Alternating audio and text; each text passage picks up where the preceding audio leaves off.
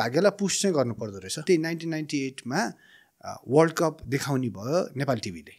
Okay so उसले एकजना हामीलाई यस्तो एक्सपर्ट चाहियो जसले इन्टरनेसनल फुटबल बुझ्छ जसको अङ्ग्रेजी पनि राम्रो छ जो चाहिँ नेपाली सिनारीमा खेलिरहेको पनि छ पुरै सर्वे गरेको त ए डिभिजन लिगमा मास्टर्स पढ्ने त म एउटा मात्र रहेछु सो म पढेँ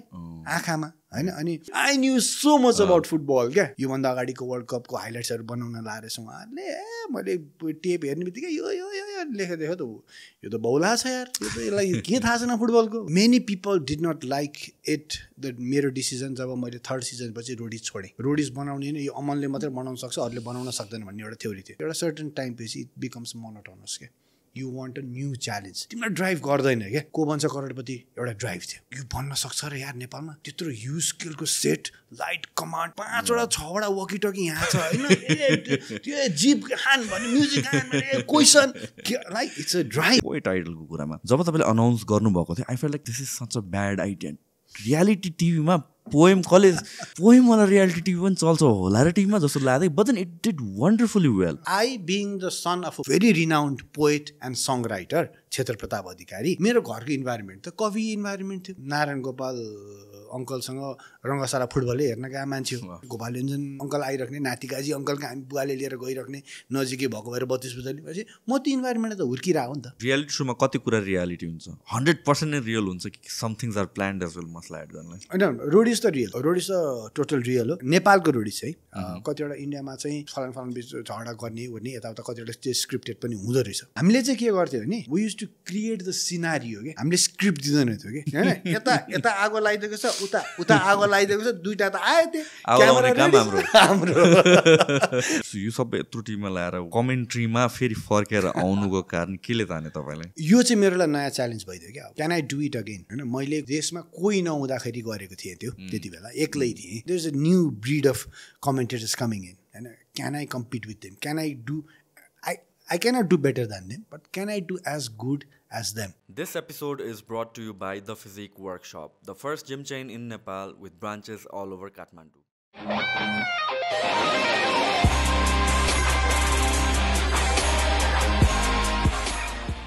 Lata, यो league सुरु गरौँ न त हाम्रो. Tell me about this league. यो 40 days को every single day हुने. 35 days working days भनौँ न हामी. 35 working days, 40 matches. Okay. 35 days ma, so couple of days ma double पर्ने भयो. Yeah, Saturday चाहिँ double match. Okay. So त्यो कारणले गर्दा यसलाई अब NSL भन्छ नेपाल सुपर लिग सिजन 2 हैन. अनि म आफू पनि पर्सनली चाहिँ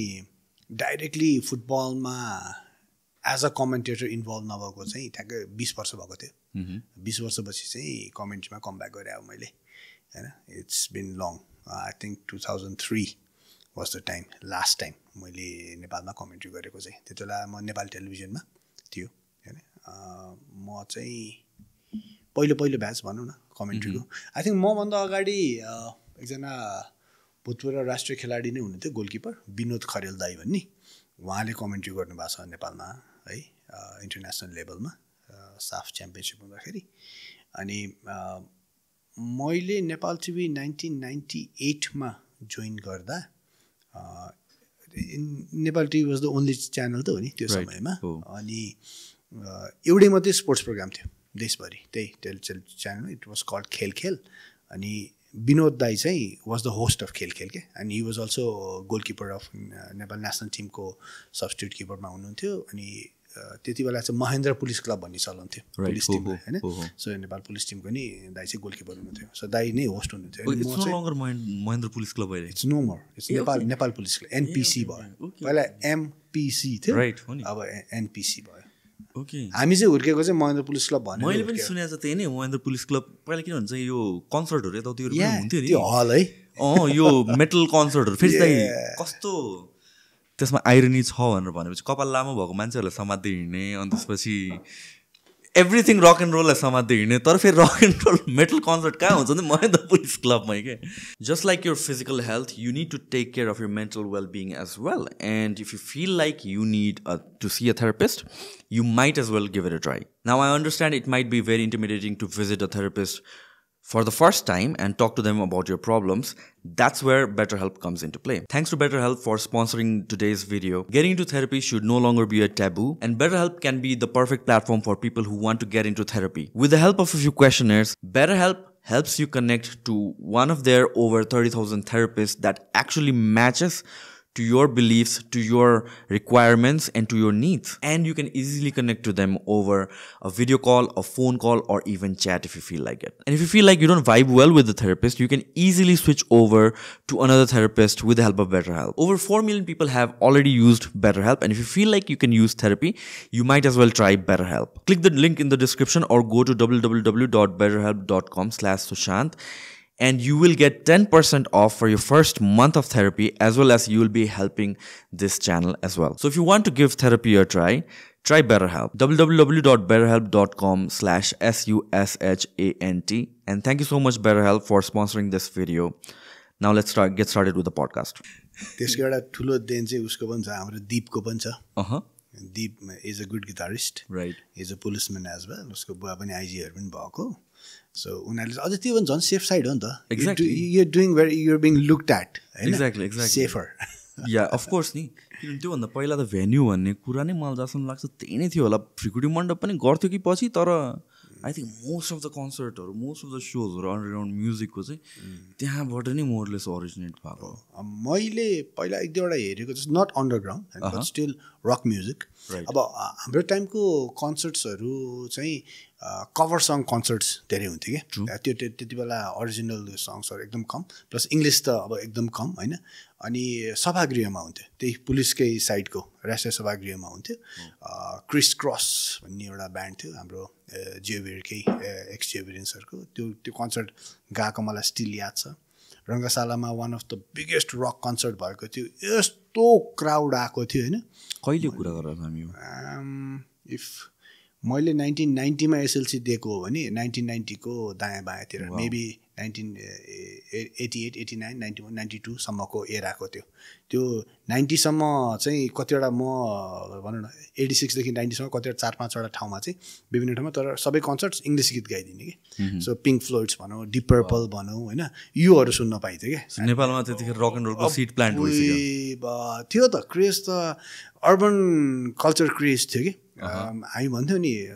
इन्डियामा भन्दा अगाडि लुगा चाहिँ नेपाल आइपुग्थ्यो अरे कि. 100% मेरो बुवाले सेम कुरा या त्यस्तो, किनभने सिधै हङकङबाट आउँथ्यो भन्थ्यो कि, सिङ्गापुरबाट आउँथ्यो भन्थ्यो कि. अनि त्यो फेसनेबल कल्चर हुन्छ नि. एकचोटि नियर अबाउट 85-86तिर हो है, मलाई एक्ज्याक्ट इयर थाहा भएन. मेरो एकजना दाई हुनुहुन्छ, दाई ठुलो पत्रकार हुनुहुन्छ, युवराज घिमिरे होइन, देश संसारमा. अनि दाई पटनामा हुनुहुन्थ्यो द टेलिग्राफमा होइन. दाइले यता हाम्रो बुवालाई अनि मेरो दाइले कल गर्नु, एकजना टेलिग्राफबाट पत्रकार आउँदैछ काठमाडौँको पङ्क कल्चर रिसर्च गर्नलाई. 85तिर ल सुन होइन. पङ्क कल्चर त्यति बेला त्यो केटाहरू नि, त्यो कपाल हुन्छ नि यस्तो चुलेको होइन, लामो होइन, कहाँको. अब त्यो उहाँ आउनुभयो अनि हामीसँग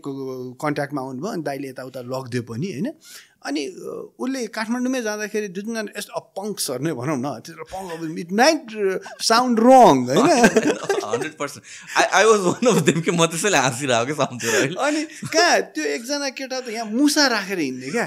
यसरी यहाँनिर मुसा होइन, पुच्छ साँच्चैको मुसा यार साँच्चीको. अनि आई थिङ्क मर्या होला जस्तो लाग्छ मलाई होइन. त्यो छाला, त्यो उसले त्यो टेलिग्राफमा त्यो आर्टिकलै आयो, त्यसको फोटो पनि आई स्टिल रिमेम्बर होइन.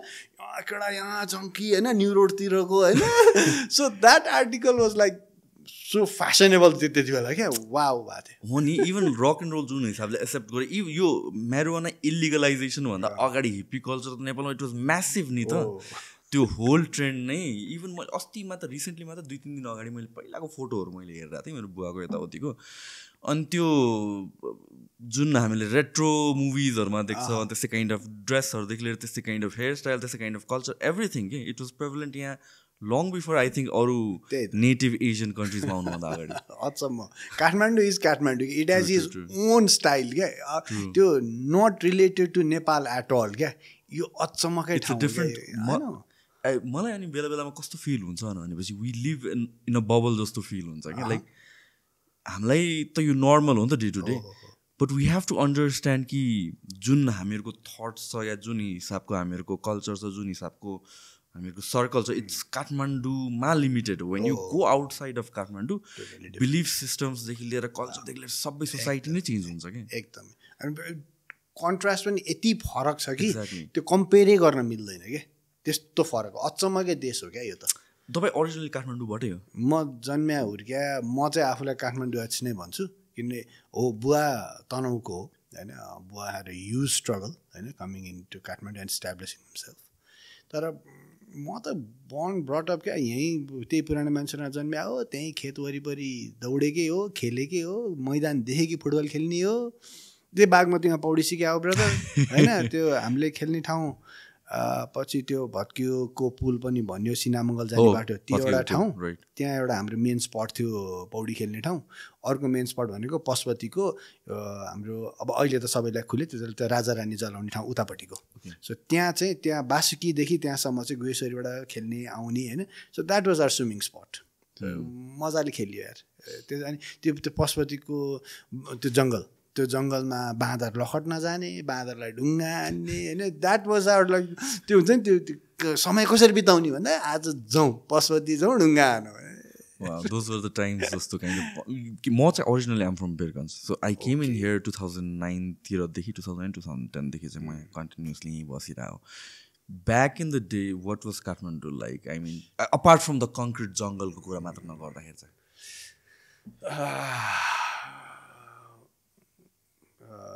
You could breath fresh air त्यस्तो थियो काठमाडौँ होइन मैले आफूले सानोमा साइकलहरू चढ्दाखेरिको साइकल सिक्नु ठुलो कुरो थियो नि त साइकल सिक्दा कस्तो याद छ भने अब लडिन्छ नि त बाटो एउटा छातीले समातेर आउँछ यता घाँङ लड्छ नि त्यो लड्दाखेरि कहिले पनि हामी कन्क्रिट वालमा लड्दैन थियो कि त्यो काँडे तार काँडे झ्याङवाला त्यो वाल हुन्थ्यो नि मान्छेहरूको त्यो झ्याङवाला वाल हुन्थ्यो त्यो इभन त्यो ब्रिक वाल पनि जरुरी पनि थिएन त्यो समयमा होइन झ्याङतिर भाङ्ना मुनुङ लडिन्थ्यो अलिअलि कातार कुतर हुन्थ्यो होला but you not against a wall नि त सो स्टिल एकदम प्रिमिटिभ नै थियो कि मजा आउँथ्यो आफ्नै घर वरिपरि खेतीबारीहरू भइरहेको छ होइन त्यहाँनिर अगाडिपट्टि हामी चाहिँ अब यो खेती गर्नेहरूलाई त्यसलाई ज्यापु भनिन्थ्यो होइन घरको अब हाम्रो घर 2 तला छ भने 2 तल्लै घर कत्रो ठुलो जस्तो लाग्थ्यो होइन अनि त्यहाँ त्यो खेतबारीमा पशुपतितिरको ज्यापुहरू हुनुहुन्थ्यो उहाँहरूले रोप्नुहुन्थ्यो अब बदमास भइन्छ नि त बच्चामा होइन अनि त्यो उनीहरूले रोपेको चोर दिने क्या हामी क्या त्यो इट्स राम्रो होइन होइन त्यो चकचके बाँदर बानी क्या त्यसै चोर दिने क्या अनि do you know there is one day चौथीको दिन हो चोर नपाउँछ क्या त्यो दिन यु आर अलाउड टु चोर त्यस्तो खतरा कल्चर छ क्या अहिले पनि छ र अहिले चोर पाउँदैन होला नि त्यो त फेरि के हुन्छ होइन त्यो चौथीकै रात हो ल होइन अनि सो तिमीले त्यो दिन चाहिँ चोर नपाउने रे अब सुन होइन अनि हामी सब रेडी छ त्यहाँ होइन केटा बदमासहरू होइन 15-20 जना छौँ तारे घरको अब त्यो दिन चाहिँ बिचरा त्यो ज्यापु दाईहरू चाहिँ अब त्यही खेतमै बस्नु पऱ्यो क्या लखड पहरा दिनलाई क्या मुला चोर्या छ काँक्रो चोर्या छ होइन चौथीको दिन चाहिँ इट्स अलाउड कस्तो अजिबको कस्तो I mean like cultural पर्सपेक्टिभबाट allowed कि लिगली पनि अलाउड कतिको स्ट्रङ थियो ल त्यति नाइ it was a cultural prospect but अब ल भन्ने के हुन्थ्यो अरे त्यही बच्चा रमाइलो त हो होइन सो त्यो काइन्ड अफ इन्भाइरोमेन्टमा चाहिँ हामी हुर्क्यौँ अब तिमी 6-7 बजे बेलुका बच्ची जम्मा भएको छ चोर पुलिस खेलेको छ लुकामारी खेलेको छ लुकामारी गर्दा एउटाले बदमास गरिदिन्छ घर फर्किदिन्छ खोज्दा छैन मान्छे छैन नो दिस इज समथिङ मेरो जेनेरेसनले पनि एक्सपिरियन्स गर्यो ओके वी एक्सपिरियन्स त्यो फिल्डमा खेल्ने के गर्ने त घरबाट चाहिँ जस्ट बाहिर निस्किनु पर्यो होइन घरबाट निस्किन्छ बाहिर पर्यो कति बेलासम्म बाहिर निस्किने भन्ने कुरा के खेल्ने हुन्छ क्रिकेट खेल्यो फुटबल खेल्यो लाइक फिल्डहरू नजिकै पनि हुन्थ्यो आफ्नै घरमा पनि फिल्ड हुन्थ्यो अनि यो जस्ट फिजिकल एक्टिभिटी एन्ड बाहिर हुने चाहिँ टाइम स्पेन्ड गर्न इट वाज अलट त्यो बेलामा चाहिँ एकदमै अर्को एउटा गेम पनि एकदम फेमस थियो हामीसँग 5 फिङ्गर्स भन्ने थियो ओके 5 फिङ्गर्स भन्थ्यो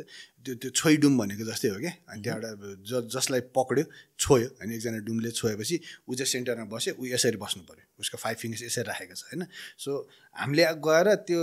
डुमले नसक्यो त्यसलाई छुइदियो नि त्यो आउट भयो फेरि भनेपछि अनि या त्यसलाई फ्री गर्न चाहिँ त्यसले ताङ फाडेर बस्नु भने त्यसो ताङ मुनिबाट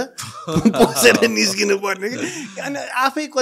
बनाइन्थ्यो नि त कति रमाइलोको लागि बनाइन्थ्यो गुच्चा कस्तो खेल्थ्यो यार त्यति बेला गुच्चा लट्टु भनेको लट्टे घुवाएर घुवाइया घुमाउने या टप त्यो कस्तो स्किलफुल हो नि त्यो चिज अनि त्यो कस्तो जान्नुपर्छ डोरी कुन बेला तान्ने टक्क घुम्ने अनि अर्को त्यसलाई हान्नु पर्ने अनि त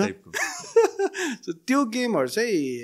काठमाडौँको किड्सहरू त्यसमै ग्रो अप भएको सिमिलर भनौँ न एकदम उताको अभियसली खेतबारी नै हो तिमीहरू पनि होइन हामी पनि टोटल्ली खेतबारी नै हो है अनि त्यही मैले भने स्विमिङ बागमती हो जङ्गल हो यो हो त्यो हो एकदम फुटबल म्याचेस हुने होइन काठमाडौँमा चाहिँ क्रिकेट थिएन है इट वाज अल फुटबल है अनि जस्तो बानेश्वरको टोल भनेपछि बानेश्वरको टोल के यो टोलबाट कस्तो टाढा लाग्छ नि त हिँडेर गइराख्नु भनेपछि अहिले पो त्यहीँको त्यहीँ नजिक लाग्छ होइन त्यो टोलसँग त्यो ग्राउन्डमा म्याच छ अरे भनेपछि पुरै तयारी होइन अनि त्यो जर्सी किन्ने भन्ने होइन पैसा हुँदैन नि त सो हामी कापी भन्छौँ होइन कापीमा चट्टेर है अनि त्यहाँबाट अझ ठग्नलाई के गर्थ्यो भने होइन 4-5जना घरको चाहिँ पहिले नाम लेखेर उसले चाहिँ रु 100 दिएको भनेर लेख्ने क्या त्यो बेला 100 रुपियाँ दिनु भने त कस्तो ठुलो कुरो हो नि त होइन 4-5वटा फेक लेख्यो माथि होइन अनि घरमा 10-12जना बच्चा हाम्रो क्लबको लागि चन्दा दिनुहोस् होइन 10 रुपियाँ 5 रुपियाँ दिन्थ्यो त्यो ल्याउने अनि त्यहाँबाट म्याक्सिमम् किन्न सक्ने भनेको त यो सेतो गन्जीवाला क्या यो फुलवाला यहाँसम्मको गन्जी अनि के गर्ने भन्दाखेरि पेन्ट किन्ने एउटा अनि कि अर्जेन्टिना जस्तो लाइन बनाउने कि के बनाउने कि कालो है अनि त्यस्तो लाएर चाहिँ अब अपोनेन्टको केस उसको नि सेतोमा केही हो स्योर छ जर्सी अनि म्याचहरू खेल्थ्यो so that was the era football was a big thing back देनदेखि नै नेपालमा आई थिङ्क एकदम पपुलर स्पोर्ट नै पहिलादेखि फुटबल नै हो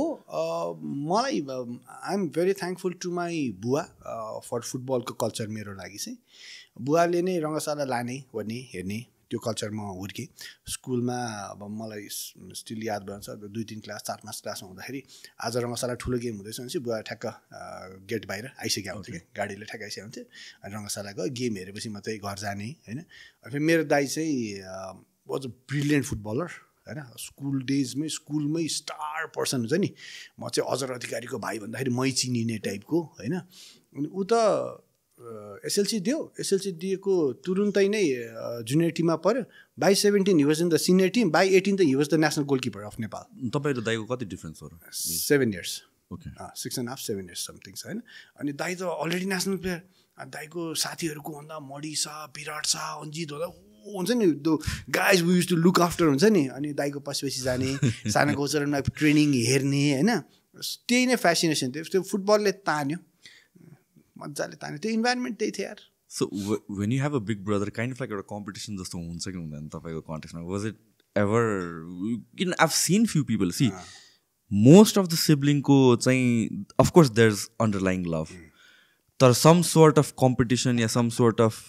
हेर्दाखेरि त्यो एडमिट नगर्ने द्याट लभ त्यो चाहिँ नर्मल हुन्छ आई सी फ्यु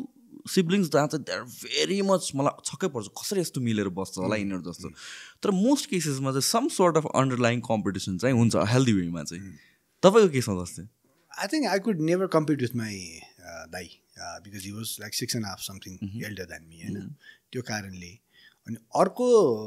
कम्पिटिसन वेमा चाहिँ कस्तो भने हेल्दी कम्पिटिसनमा अब यसलाई कम्पिटिसन भन्ने कि एउटा एम्बिसन दियो भने कि दाइ नेसनल प्लेयर भएपछि चाहिँ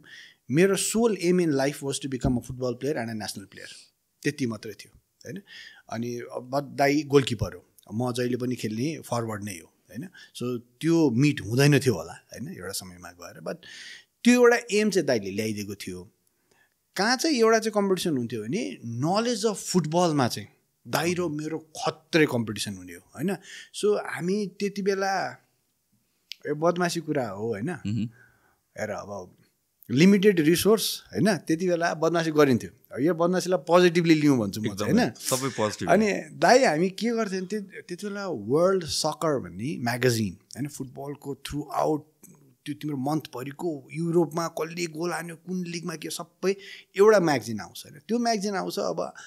ब्रिटिस लाइब्रेरीमा औँसीको दिन त चोर्नु भयो त्यो कुनै पनि दिन चोरिन्थ्यो ब्रिटिस लाइब्रेरीबाट होइन कसरी हुन्छ दाइले त्यो उम्काउँथ्यो त्यसपछि हामी बस्ने एभ्री गोल स्कोररको नाम पढ्ने त्यो पढेर त्यो ज्ञान जुन हासिल गरियो होइन त्यसमा चाहिँ अनि कसैले पनि फुटबलको बारे डिस्कसन भयो कि दाइ र मेरो चाहिँ कम्पिटिसन हुन्थ्यो कि अनि यो वर्ष यो भएको यो प्लेयर यो त्यो दुईजना त्यो चाहिँ एउटा थियो फुटबलिङ नलेजमा पछि चाहिँ दाइले चाहिँ के भन्छ भने I could never become as big a football player as मेरो दाइ but then on I went on to become a commentator भनेपछि मैले फुटबलबारे अझै धेरै पढ्नु पऱ्यो नि त सो ज्ञानमा चाहिँ तँलाई छ है you know more than me भन्ने चाहिँ दाइको छ होइन बट कम्पिटिसन वाइज चाहिँ गएन दाइ र भाइमा खासै त्यसमा चाहिँ गएन मेबी सेम एज भयो भने चाहिँ जान्छ जस्तो लाग्छ मलाई न आई मिन कम्पिटिसन भन्नाले एउटा हिसाबले आई डु समथिङ लाइक मेरो दाइले गरे मेरो दिदीले गरे टाइपको त्यो एउटा हुन्छ नि त एउटा इन्सपिरेसन पर्सपेक्टिभबाट कि त्यस्तो काइन्ड अफ हेल्दी कम्पिटिसन भन्न खोजेको र specially when you have a sibling I think धेरै कुराहरू ओल्डर सिब्लिङ हुँदाखेरि चाहिँ धेरै कुराहरू आफूलाई एक्सेल गर्नलाई चाहिँ एउटा वेमा सजिलो हुन्छ एउटा प्रेसर पनि बिल्ड हुन्छ र एउटा वेमा तर सजिलो पनि हुन्छ किनभने नाउ यु नो एक्ज्याक्टली कहाँ एम गर्ने भन्ने हिसाबले पनि त मेरो गोल के हुनुपर्छ I want to do good or better भन्ने हिसाबले so I think that ceps you as a person पनि सही मार्गमा लान्छ जस्तो लाग्छ मलाई सही मार्गमा लान्छ अनि उसले गरेको त्यही तिमीले भनेको जस्तो good thing bad thing calculation पनि गर्न सकिन्छ यो गरेर यो हुनसक्छ यो गरेर यो हुनसक्छ भन्ने नि हुन्छ मलाई कहाँनिर आएर रियलाइज भइसकेको थियो भने मेरो दाइले नेसनल गोलकिपर हुँदै सो 18मा डेब्यू गरेको केटा 22-23सम्म नेसनल गोलकिपर छ देशको 5 वर्ष national टिमबाट खेलिसक्यो all of a sudden at the prime of his फुटबलिङ career Hee had to leave football to go and study in Japan अनि पछि त त्यहीँ पढेपछि त ऊ त्यहीँ बस्यो अहिलेसम्म त्यहीँ बस्छ होइन भनेपछि उसले आफ्नो माया त मारेर गएको हो नि त किनभने लाइभलीहुड थिएन मैले त्यो धेरै पहिले रियलाइज गरेँ मैले के बुझेँ भने मैले टोटली फुटबल खेलेँ नि मेरो दाल भात पाक्नेवाला छैन so football is a passion I will continue तर मेरो सँगसँगै इक्वली फोकस चाहिँ पढाइमा हुनुपर्छ है मेरो दाल भात पकाउने चिज चाहिँ अर्कोतिरबाट आउनुपर्छ अनि फुटबल चाहिँ साइडमा कन्टिन्यू गर्नुपर्छ त्यो चाहिँ माइन्डसेट चाहिँ दाइको करियरले नै सिकायो मलाई I think this is such a important message specially युथहरूको लागि कसरी करियर र प्यासनलाई ब्यालेन्स गर्ने भन्ने कुराहरू आई थिङ्क कहाँ चाहिँ यो इन्स्टाग्राम मोटिभेसनल कोटहरूले चाहिँ प्यासन नै सबै कुरा हो भनेर भनेछ हो पनि I mean like yes if you can make career out of it तर इफ करियर बनेन भनेर भन्छ त you will start hating that passion after a while र जतिसुकै प्यासनेट भए पनि I mean eventually it kind of becomes a जब जस्तो लाग्छ मलाई द मोस्ट आफूलाई एकदमै मन लाग्ने कुरा पनि if you do it long enough र if you do it on a consistent basis किनभने वर्कमा त मुड अनुसारले त हुँदैन then some sort of resistance त डेफिनेटली नै फिल हुन्छ र this thing about making your studies yeah career the main thing त्यो एकदमै इम्पोर्टेन्ट छ कि when people like you say it I think people listen to it as well अस्ति actually this same conversation unique पोएटसँग पनि भएको थियो so he said the same thing I mean like rap is my passion तर प्यासनले मात्र हुँदैन I need to focus on my academics and कति जान्छ त्यही कुरामै अल्झ्या छ कि जस्तो लाग्छ कि होइन अल्झिन्छ पनि कन्फ्युजन हुन्छ बिग कन्फ्युजन है म यो कुरामा एकदम भाग्यमानी हो कि सबैजना यतिको भाग्यमानी हुनैपर्छ भन्ने छैन तर कहाँ रहेछ नि भाग्यलाई पुस चाहिँ गर्नु पर्दो रहेछ होइन अब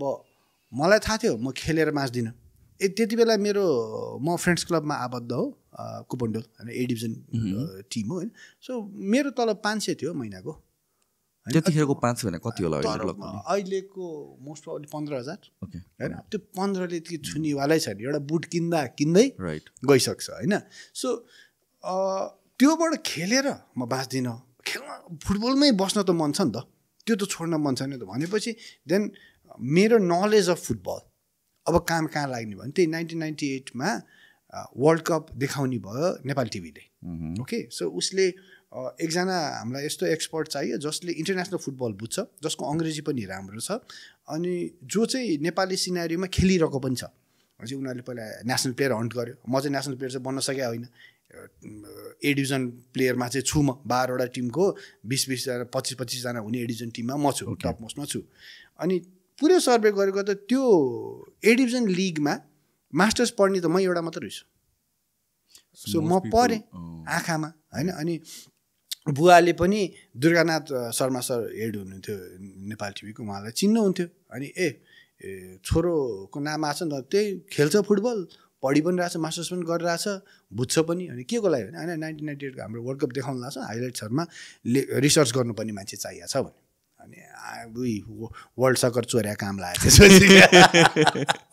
I knew so much about football क्या होइन. अनि देन आई वेन्ट, मैले उनीहरूलाई लेखेर दिएँ योभन्दा अगाडिको वर्ल्ड कपको हाइलाइट्सहरू बनाउन लाएर उहाँहरूले मैले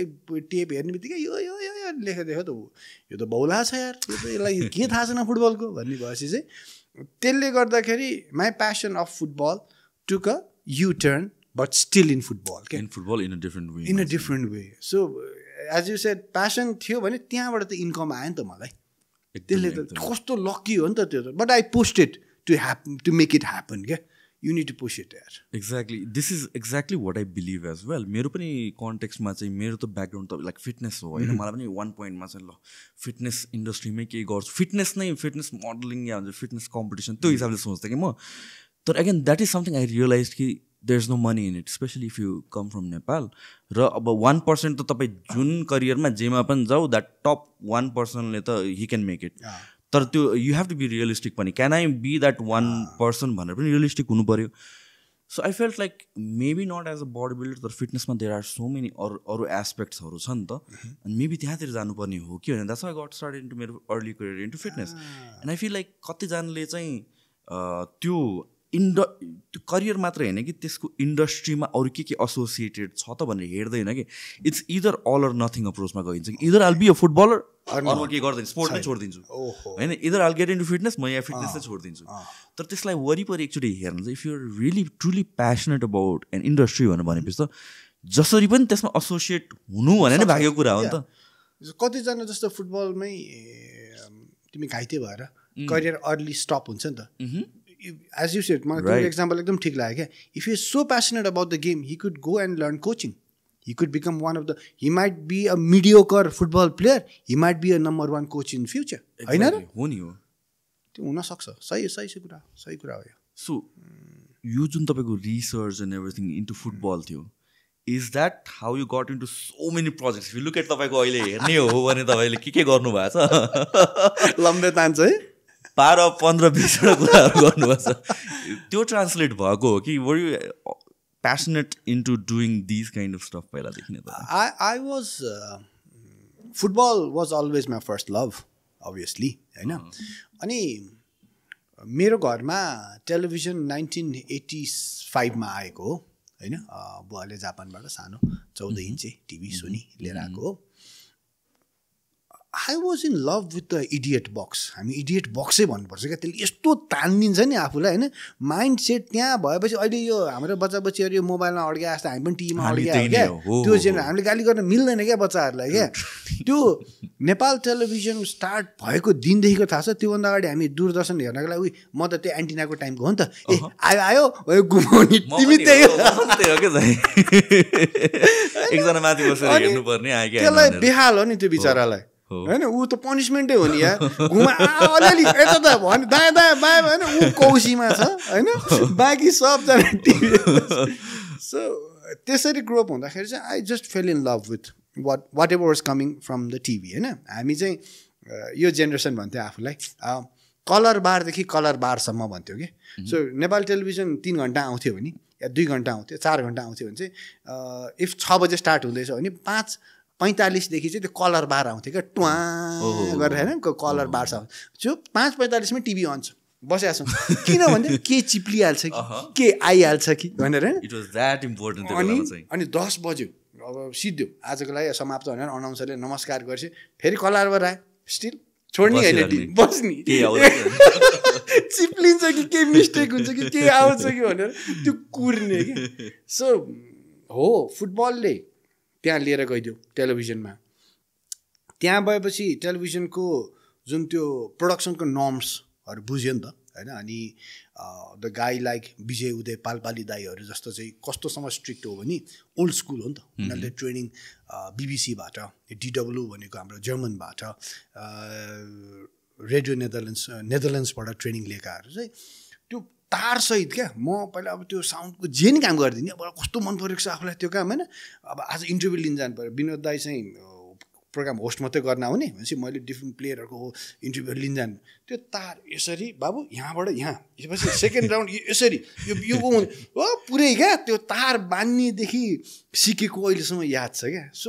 I would do everything to just be in the team and learn more. So त्यही बेसिक अफ प्रोडक्सन सिकेकोले नै अनि माई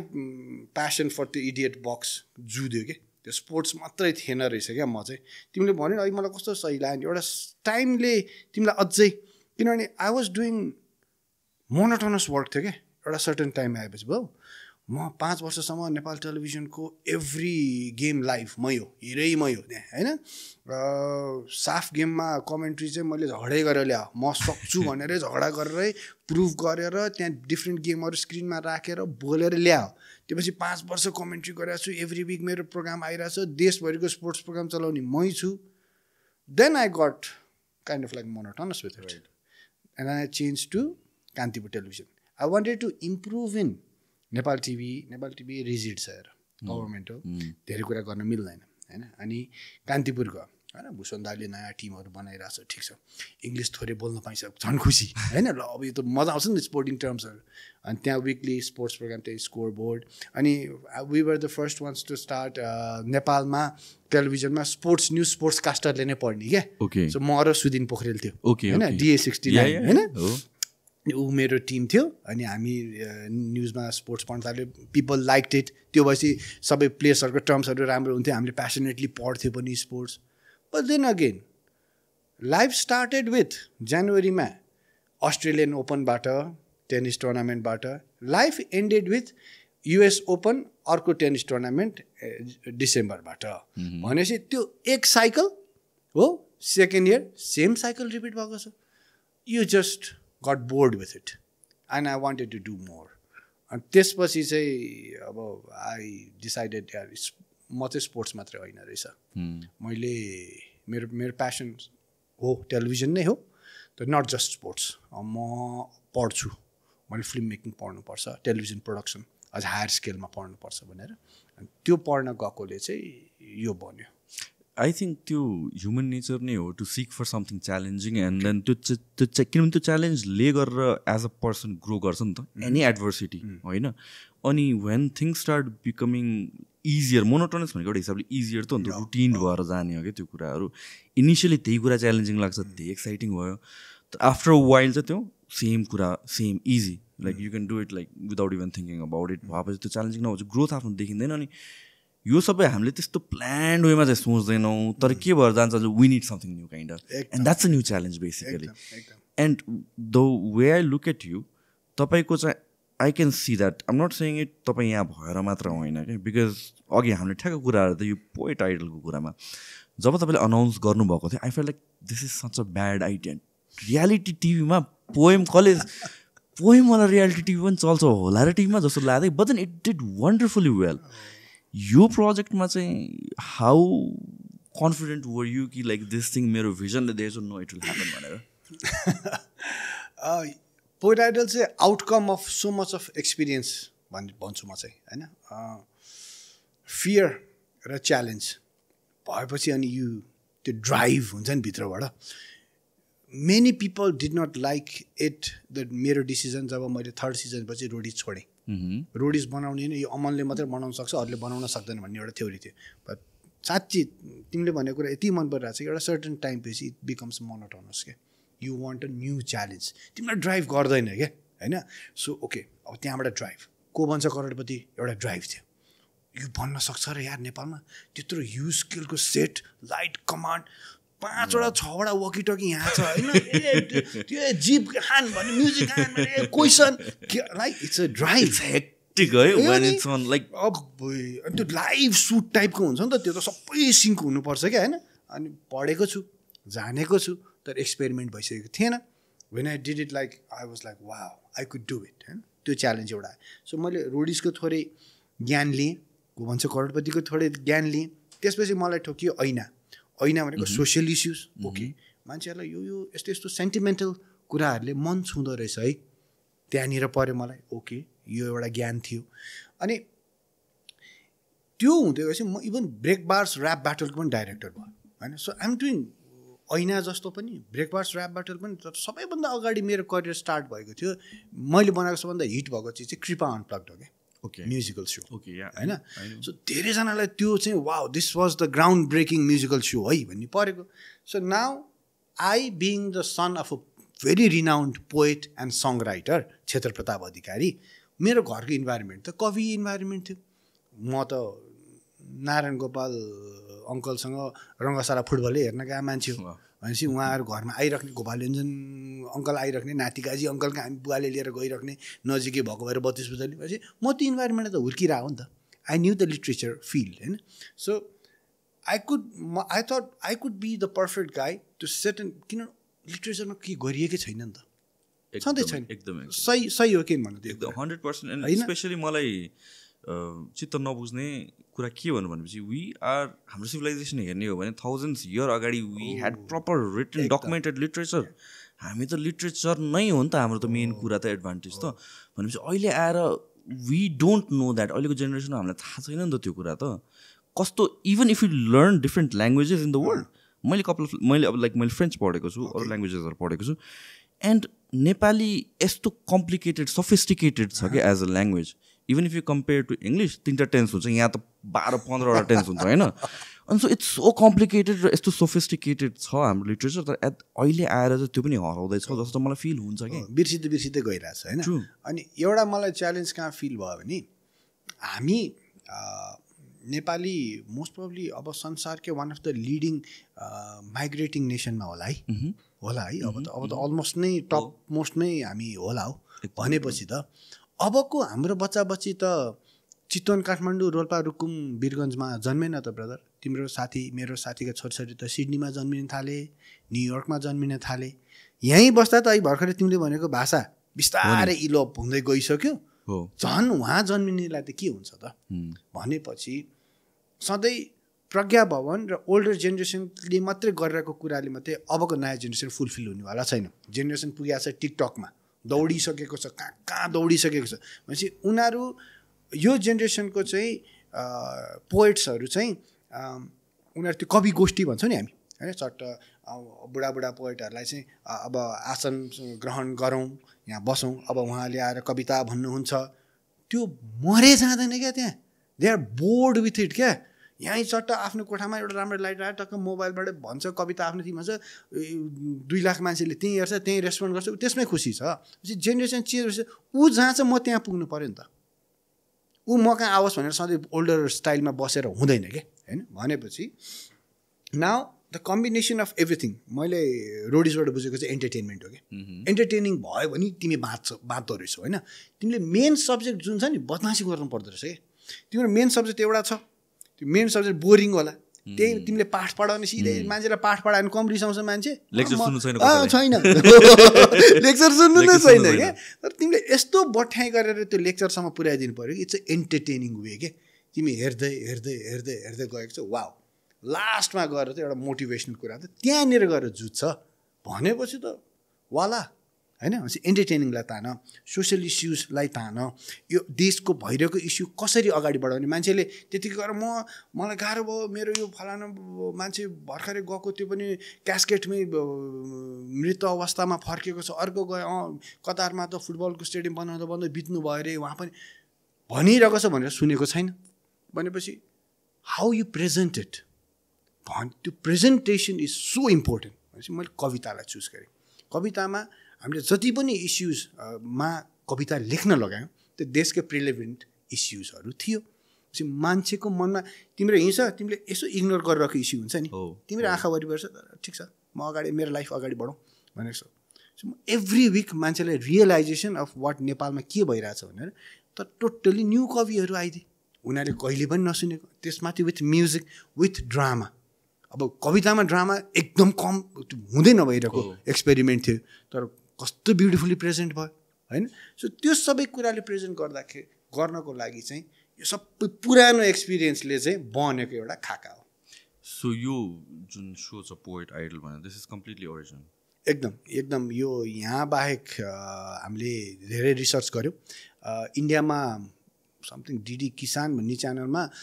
कविता विथ जज नै राखेर त्यो कम्पिटिसन जस्तो एउटा गर्ने चाहिँ चलन रहेछ तर in a reality so way exactly चाहिँ छैन त्यही भन्नु खोज्छु किन भन्छ प्रायर एक्सपिरियन्स त तपाईँको त लाइक मेन थिङ ल रोडिज हो रोडिजमा त अफकोर्स यार कोन बनेका करोडपति को भन्छ करोडपति त्यहाँ त एउटा गाइडलाइन आउँछ होला एउटा टिम सपोर्ट आउँछ होला मार्केटिङ अलरेडी इट्स ब्रान्डेड के गर्ने कसो गर्ने त ढाँचा त रेडी छ हामीले त्यो फलो अलङ गरिदिनु पऱ्यो now when you start something that is completely free style भनेर भनेपछि देन द्याट्स रिस्क पनि बढ्यो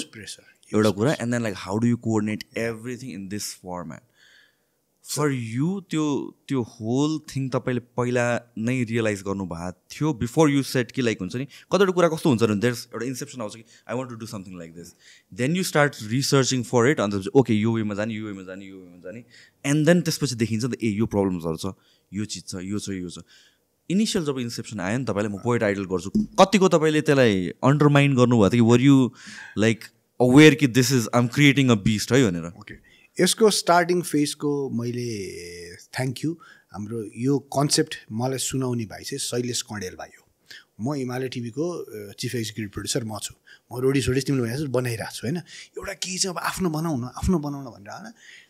शैलेश भाइ चाहिँ लेख्ने पनि भाइ होइन अनि उसले हामी अफिसमै उसँगै मेरो असिस्टेन्ट नै थियो होइन अनि उसले आएर हामी 3-4जना गफ गरेरको उसमा कविताको हुनसक्छ म एउटा यसो खाका लेखौँ भने होइन अनि कवितामा भने टाइप के हुनसक्छ भने सो उसले एउटा सानो टेलिभिजन प्रोग्राम फर्मेट एउटा आयो सो त्यसलाई बनिसकेपछि ओके अब एज अ टिभीले बनायो भने कसरी बन्न सक्छ त होइन यति क्यामेरा यति यहाँ यस्तो खालको एउटा सानो प्रोग्राम र टिभीले नै बनाउने सोचे इभन त्यति बेला विदाउट खर्च टेलिभिजनमै सामान छ नि त सबै त्यो क्यामेरा लाइट छ सबै तिनी छ त्यहीँ बनाउँदा नि टेलिभिजनको ओनरले त्यति बेलै नमानेको सब्जेक्ट हो कि I'm talking about way back होइन अनि त्यो त नबन्ने भयो होइन एउटा कन्सेप्ट त राम्रो ल्याइसक्यो भाइले भनेपछि ल त्योपछि मैले हिमालय टिभी छोडेँ मलाई ऐना गर्नु थियो म ऐना गर्नलाई निस्केँ अब कन्सेप्ट आफूलाई मन परेको छ होइन त्यसपछि तर के भयो भने यो कन्सेप्ट जुन त्यहाँ लेखिएको छ हामीले एउटा 3-4जना हामी मिलेर गरेको थियो यो it's not going to work भन्ने मलाई भइसक्यो कि किनभने it needs to be of a higher scale अहिले ठ्याक्कै तिमीले भन्यो त्यो बाइबल भन्छौँ हामी चाहिँ स्पेसली बाहिरबाट हामीलाई चाहिँ बाइबल भन्छ कि त्यो रोडिजको पनि बाइबल पठाइन्छ नेपाल आइडलको पनि बाइबलै पठाइदिन्छ कि यो पढ यही गर भन्ने होइन अब ओके मलाई आफूलाई एकदम भित्रदेखि लागेको छ नेपालको के आन्सर ब्याक हुनैपर्छ भनेपछि अब त आफ्नो बाइबल लेख्नु पऱ्यो नि त भनेपछि अब त्यसलाई मैले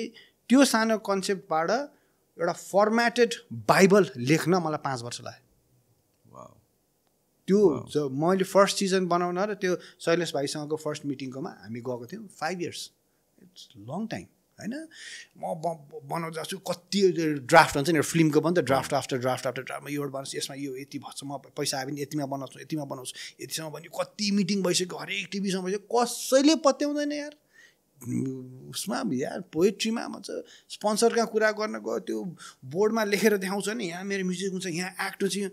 they could not grasp it because they have not seen it on the screen होइन स्क्रिनमा आएको अब इन्डियन आइडल पो देखिरहेछ र यहाँ स्पोन्सर गर्दा ओके रोडिज वर्षौँदेखि रघुलाई देखाएको छ राजीवलाई देखेको छ होइन रन विजय देखाएको छ वी विल स्पोन्सर तर यहाँ त एक्जाम्पलै छैन नि त टेस्टेड नै भएको छैन नि अनि अर्को टेन्सन क्वेसन गरिदिने नि मलाई तपाईँ चाहिँ टेस्टेड एन्ड पास मान्छे यो त प्रोजेक्टै टेस्टेड होइन कसरी स्पोन्सर गर्ने भन्ने त्यो च्यालेन्ज चाहिँ एकदमै छ र त्यो बन्न एउटा कापी बन्न नै चाहिँ 5 इयर्स चाहिँ लाग्यो यार it was a long time and जुन त्यो कपी बनेर जुन एक्जिक्युट भयो त्यसमा कतिको डिफ्रेन्सेस थियो तपाईँको एक्सपेक्टेसन्स अनुसार थिएन म एकदम पोइन्ट बाई पोइन्ट एकदमै काम गर्ने मान्छे त्यही भएर त्यही रोडिजमा डन डाइरेक्टर भनेर नाम राखिदिएको कारण त्यही हो होइन what is the story behind done director I just made it happen on a given time with that त्यो क्वालिटी मेन्टेनेन्सको उताबाट एउटा दायरा आएको हुन्छ नि त्यो पनि मेन्टेन छ हाम्रो गिभन टाइममा पनि सिद्धिएको छ 127 क्रू मेम्बर्स छन् they where living together for the past 2 months एकअर्काको नाक र आँखा देख्ने बित्तिकै पिडिदिउँ जस्तो रिस उठ्न थालिसक्यो त्यो इरिटेसन भएर होइन एउटा टाउनबाट अर्को टाउन एक दिन 2 दिनमा सिफ्ट भएको छ नयाँ सेट बनाएको छ खेलाएको छ भत्काएको छ कति टेन्सन हुन्छ नि त रोडिस गर्दा but that scale of programme त्यसरी बन्दाखेरि चाहिँ at the and of the day रणविजयले यो कुरा भनेको थियो मलाई so Aman is not the bus he is the leader of Roadies so leader makes it happen बस त तिम्रो टेबलमा बस्छ डिसिजन गर्छ जो मैदानमा हुन्छ त्यो मान्छे चाहियो अमन इज द्याट भन्थ्यो हामीले फाइनलमा बोलाएको थियो रणविजयलाई होइन त्यति बेला उसले भन्यो so I was proud of it होइन अनि बाई द टाइम त्यो प्रोग्राम त्यो बिहाइन्ड द सिनवाला प्रोग्रामवालाहरूले उनीहरूले त्यो डन डाइरेक्टर आफू सल्लाह गरेर राखेको रहेछ क्या सबै क्रुसँग कुरा गरेछन् the way I कमान्डेड the whole team होइन I use to make sure कि डाइरेक्टर भनेर फकाएर आम द क्याप्टेन अफ द सिप अनि उनीहरूले त मलाई होटेलको सबभन्दा राम्रो कोठामा राखिदिन्छ अब मेरो लाइटम्यान राम्रोसँग उनी चाहिँ कोठामा सुतेको छ भने त भोलिपल्ट त लाइट त ठिक ठाउँमा त बस्दैन त I need to make sure कि मेरो लाइटम्यान पनि सही ठाउँमा सुतेको छ so I use to literally go check everything के अनि आई युज टु स्लिप सबभन्दा ढिला वेकअप सबभन्दा चाँडै सो त्यो कुराहरूले गर्दाखेरि चाहिँ त्यो नाम आएको इन अ गुड टर्म आएको हो त्यो चाहिँ होइन बाई नेचर त्यसरी चाहिँ आएको होइन and it must be challenging as well for something like Roadies किनभने चाहिँ रोडिज भन्नु भनेको इट्स अल अबाउट यो एउटा टफनेसको कुरा छ होइन एन्ड आई अज्युम क्रुदेखि लिएर अफकोर्स कन्टेस्टेन्ट्स पनि हुन्छ त्यहाँ न्युनै खोज्ने हुन्छ होला जिद्दी होइन त्यो हुनु पनि पऱ्यो त्यो भएन भने त रोडीको एसेन्स नै हरायो उनीहरूले कन्टेस्टेन्ट्स त्यस्तो छ भनेपछि टिम पनि त्यस्तै हुनु पऱ्यो क्रु पनि and you being Saman you have to control all this जुन चाहिँ यो केयस जुन चाहिँ भित्र पेन्ट अफ फ्रस्ट्रेसन छ होला एकअर्कासँग एनिमोसिटी बिल्डअप हुन्छ होला होइन दुईजना मिल्ने नै साथीलाई एक हप्तासम्म एउटा ठाउँमा राख्दियो भने त त्यो उसलाई त्यो बिचमा अनि फ्रस्ट्रेसन हुन्छ भनेपछि त्यो 2 महिनासम्म 100 समथिङ क्रुलाई राख्दाखेरि एन्ड देन देयर्स कन्टेस्टेन्ट्स भनेर भन्दाखेरि चाहिँ how do you make that happen यसको लागि चाहिँ आफू पनि त्यही लेभलमा बस्दिनु पर्दो रहेछ कि so I am the part of a crew I am the part of a team होइन म तिमीहरू जस्तै हो है म तिमीहरू सँगसँगै हो है अनि भात पाक्यो होइन त्यो नमिठै होस् बरु मेरो क्यामेराम्यान अलि यताउताहरूले सट्ट लुकेर गएर त्यहाँ होटेलमा खाना खान ठिक होला होइन मैले सबभन्दा पहिला मैले पनि भात खानुपर्छ कि त्यो खाएपछि नै मेरो होल टिमले ठिकै पाके रहेछ यार बिहान 7 बजे त्यो खाना पकाउने टिमले वाइवाई बनाइन्थ्यो यार ब्रेकफास्टमा तनाव हुँदैन यार वाइवाई खाएर सुटिङ जाने यार मलाई होइन कस्तो बोर हुने क्या त्यो वाइवाई ओ नो भइसक्यो होइन but I have to it day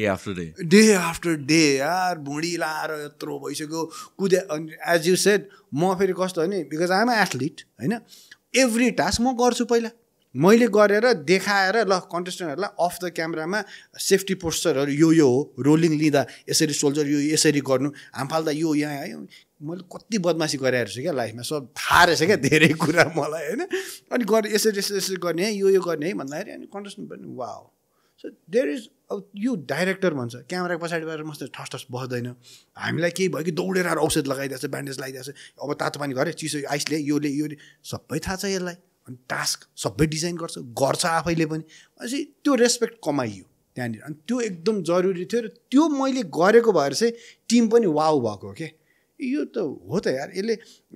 मलाई घाउ बनाएर आफू चाहिँ परबाट हेर्दैन यो पहिला आफू घाउ आफैलाई बनाउँछ अनि मात्रै बाँकी अरूलाई फेरि जा है भन्छ अब फर्स्ट डे नै सोल्टी होटेलमा सुटिङ रोडिजको फर्स्ट टास्क होइन आगोको रिङ के होइन आगो बलेको छ रिङभरि आगो बलेको छ अलिकति एन्डिङमा त कति फिट लामोसम्म त कोइला राखेर आगो बालिरहेको छ क्या so you need to go through the whole do the jump होइन अदरवाइज अर्कोवाला त्यहाँ रेडी छ त्यहाँ आगोमा गएर झोसिन्छौ तिमी त्यहाँसँग उठिसक्नु पऱ्यो रोल जम्प अनि त्यो पछि यस्तो स्ट्रिन्च भएर तल बढ्छौ अनि आगोमा दौड त्यो सबै मैले गरेर देखाएपछि देन दे वुड बिलिभ कि ओके यो त घाउ हुने त डाइरेक्टरलाई पहिला हुन्थ्यो नि त सो त्यो बिलिफ जितियो क्या क्रुको पनि जित्यो कन्टेस्टेन्टको पनि जित्यो अनि त्यो फर्स्टमै तिमीले when you earn that respect चाहिँ मान्दो रहेछ so when you're doing task जुन चाहिँ यतिको च्यालेन्जिङ हुन्छ र रिस्की हुन्छ I mean like safety aspect चाहिँ कसरी हेरिन्छ किनभने again accidents can happen to any one any time भन्ने कुरा हो होइन आफू त भनौँ न एज अ डिरेक्टर जुन you're leading the team as well आफू त you have to be prepared for the worst things to happen. So, in terms of safety, how concerned were you? How do you handle those kind of things? एकदम तनाव यार यो प्रश्नै तनाव प्रश्न हो होइन मलाई फर्स्टमा मुम्बई पठाइएको थियो उनीहरूको त्यो रोडी साइन गर्न पनि र कस्तो बनिरहेछ के बनिरहेछ हेर्नको लागि उनीहरू कुन स्केलमा बनाउँछ कतिको कस्तो सेफ्टी मेजर्स हुन्छ उनीहरूको होइन अनि आफूले फिल्म मेकिङ पढेर आएको छु त्यहाँनिर हाम्रो सबभन्दा पहिलो भर्न लाउने त्यो सिट अफ पेपर भनेकै ह्याजार्ड्स त्यो ठाउँका ह्याजार्ड के छ त्यसलाई पहिला एलिमिनेट गर अनि बल्ल त सुटिङ गर्न पाऊ त्यसरी पढेर आएको मान्छे यहाँ जाउँ ह्याजार्डमै गर्नुपर्छ अनि अब धन्न अब doctors are stand by every time होइन अनि घाउ लाग्थ्यो ब्रदर अनि थर्ड सिजनमा हाम्रो अब एकदम मिल्ने भाइ अनुप विक्रम साई हाम्रो एक्टर भाइ नराम्रोसँग लड्यो अब प्रिभेन्ट गर्नै सकिन्न क्या त्यस्तो अब ही had to do the task पानी पर्यो बाल्टिनबाट पानी पोखियो बाँसमा पानी पोखेपछि चिप्लिहाल्छ यति हाइटमा छ अनुप इज नियरली 9500 kg कत्रो जायन्ट छ नि त अनुप त होइन बङडङ्ग खसेको आफ्नो मुटु टुक्रेको जस्तो भएको क्या मलाई सो दोज थिङ्स ह्यापन्ड होइन कतिवटा चिज अफ द स्क्रिन पनि कतिवटा एक्सिडेन्ट्सहरू भएको छ बट त्यसलाई मैले जतिसम्म सक्छु प्रिभेन्ट गर्नको लागि त्यति चाहिँ मैले गरेँ सो मैले यदि सुटिङ लास्ट रिजल्टमा गरिरहेको छु भने त्यहाँनिरको त्यो एभ्री डोरीको हुकदेखि योदेखि त्यो चिजहरू चाहिँ आफै पर्सनली ट्राई गरेर सबै सेफ्टी रिजन्समा मेजर्समा छ कि छैन त्यो सबै चाहिँ गरियो अनि फर्स्ट सिजनको एउटा एकदम फेमस टास्क थियो अब लाइभ गणेलाई खुवाइदिएँ क्या मैले सबैलाई अब त्यो डक्टर राखेर हामीले होइन उहाँलाई हामी आफैले पहिला बिहाइन्ड द सिनमा आफैले त्यो गणेउला खाएर टेस्ट गरेर होइन त्यहाँ त र मिटै ल्याइदियो हो नि त खसी काट्न लगाएर सबै र मिटहरू यो कुन कतिको पोइन्टसम्म चाहिँ बोइलमा राखेपछि ओके हुन्छ भनेर डक्टर आफै बसेर गरेपछि हामीले त्यो लेभलसँग बोइल गरेर अनि दिएको हो क्या ओके सो त्यति चाहिँ कम्प्लिटली लाइफ खानु परेन गणेला त खाने गणेला त कस्तो हुने भन नि ब्रदर अब त्यहाँ खिचिरहेको छ नि क्यामेराले होइन त्यो एडिट गर्दाखेरिदेखि नै त्यो त मल्टी क्यामेरा प्रोडक्सन हो नि त होइन पछि उसको क्लोजअपको सर्ट काट्न भन्दाखेरि त त्यसले अर्को एउटा अब त्यो मासु भनौँ न फोक्सो खायो अरे यहाँबाट गणेला यहीँ छ क्या थियो नि त्यो क्रकरोच गणेलाहरूको गणेला नि भरिदिन्थ्यो ककरोचहरूले भरिदिने काइन्ड अफ के मान्छेहरूलाई so I brought that inspiration त कहाँबाट हुनु पऱ्यो होइन वी डिड द्याट अब हेर्नेलाई चाहिँ रमाइलो भएको थियो आई थिङ्क त्यो जहिले पनि इट्सेल्फ होइन यो अहिले रिसेन्टली किन भन्छ यो सेफ्टीको कुरा आउनुको कारण चाहिँ अहिले नेटफ्लिक्सले स्क्विड गेम्स गरेर रहेछ नि त अन्त धेरै क्वेसन्सहरू आइरहेछ है धेरै क्वेसन्सहरू आइरहेछ प्लस फ्यु कन्टेस्टेन्ट्सले सु पनि गरेर रहेछ क्या तर I don't think that's fair to सु जस्तो लाग्छ किनभने you should have known what it's going to be like होइन जानुभन्दा अगाडि you should understand what your shining up for of course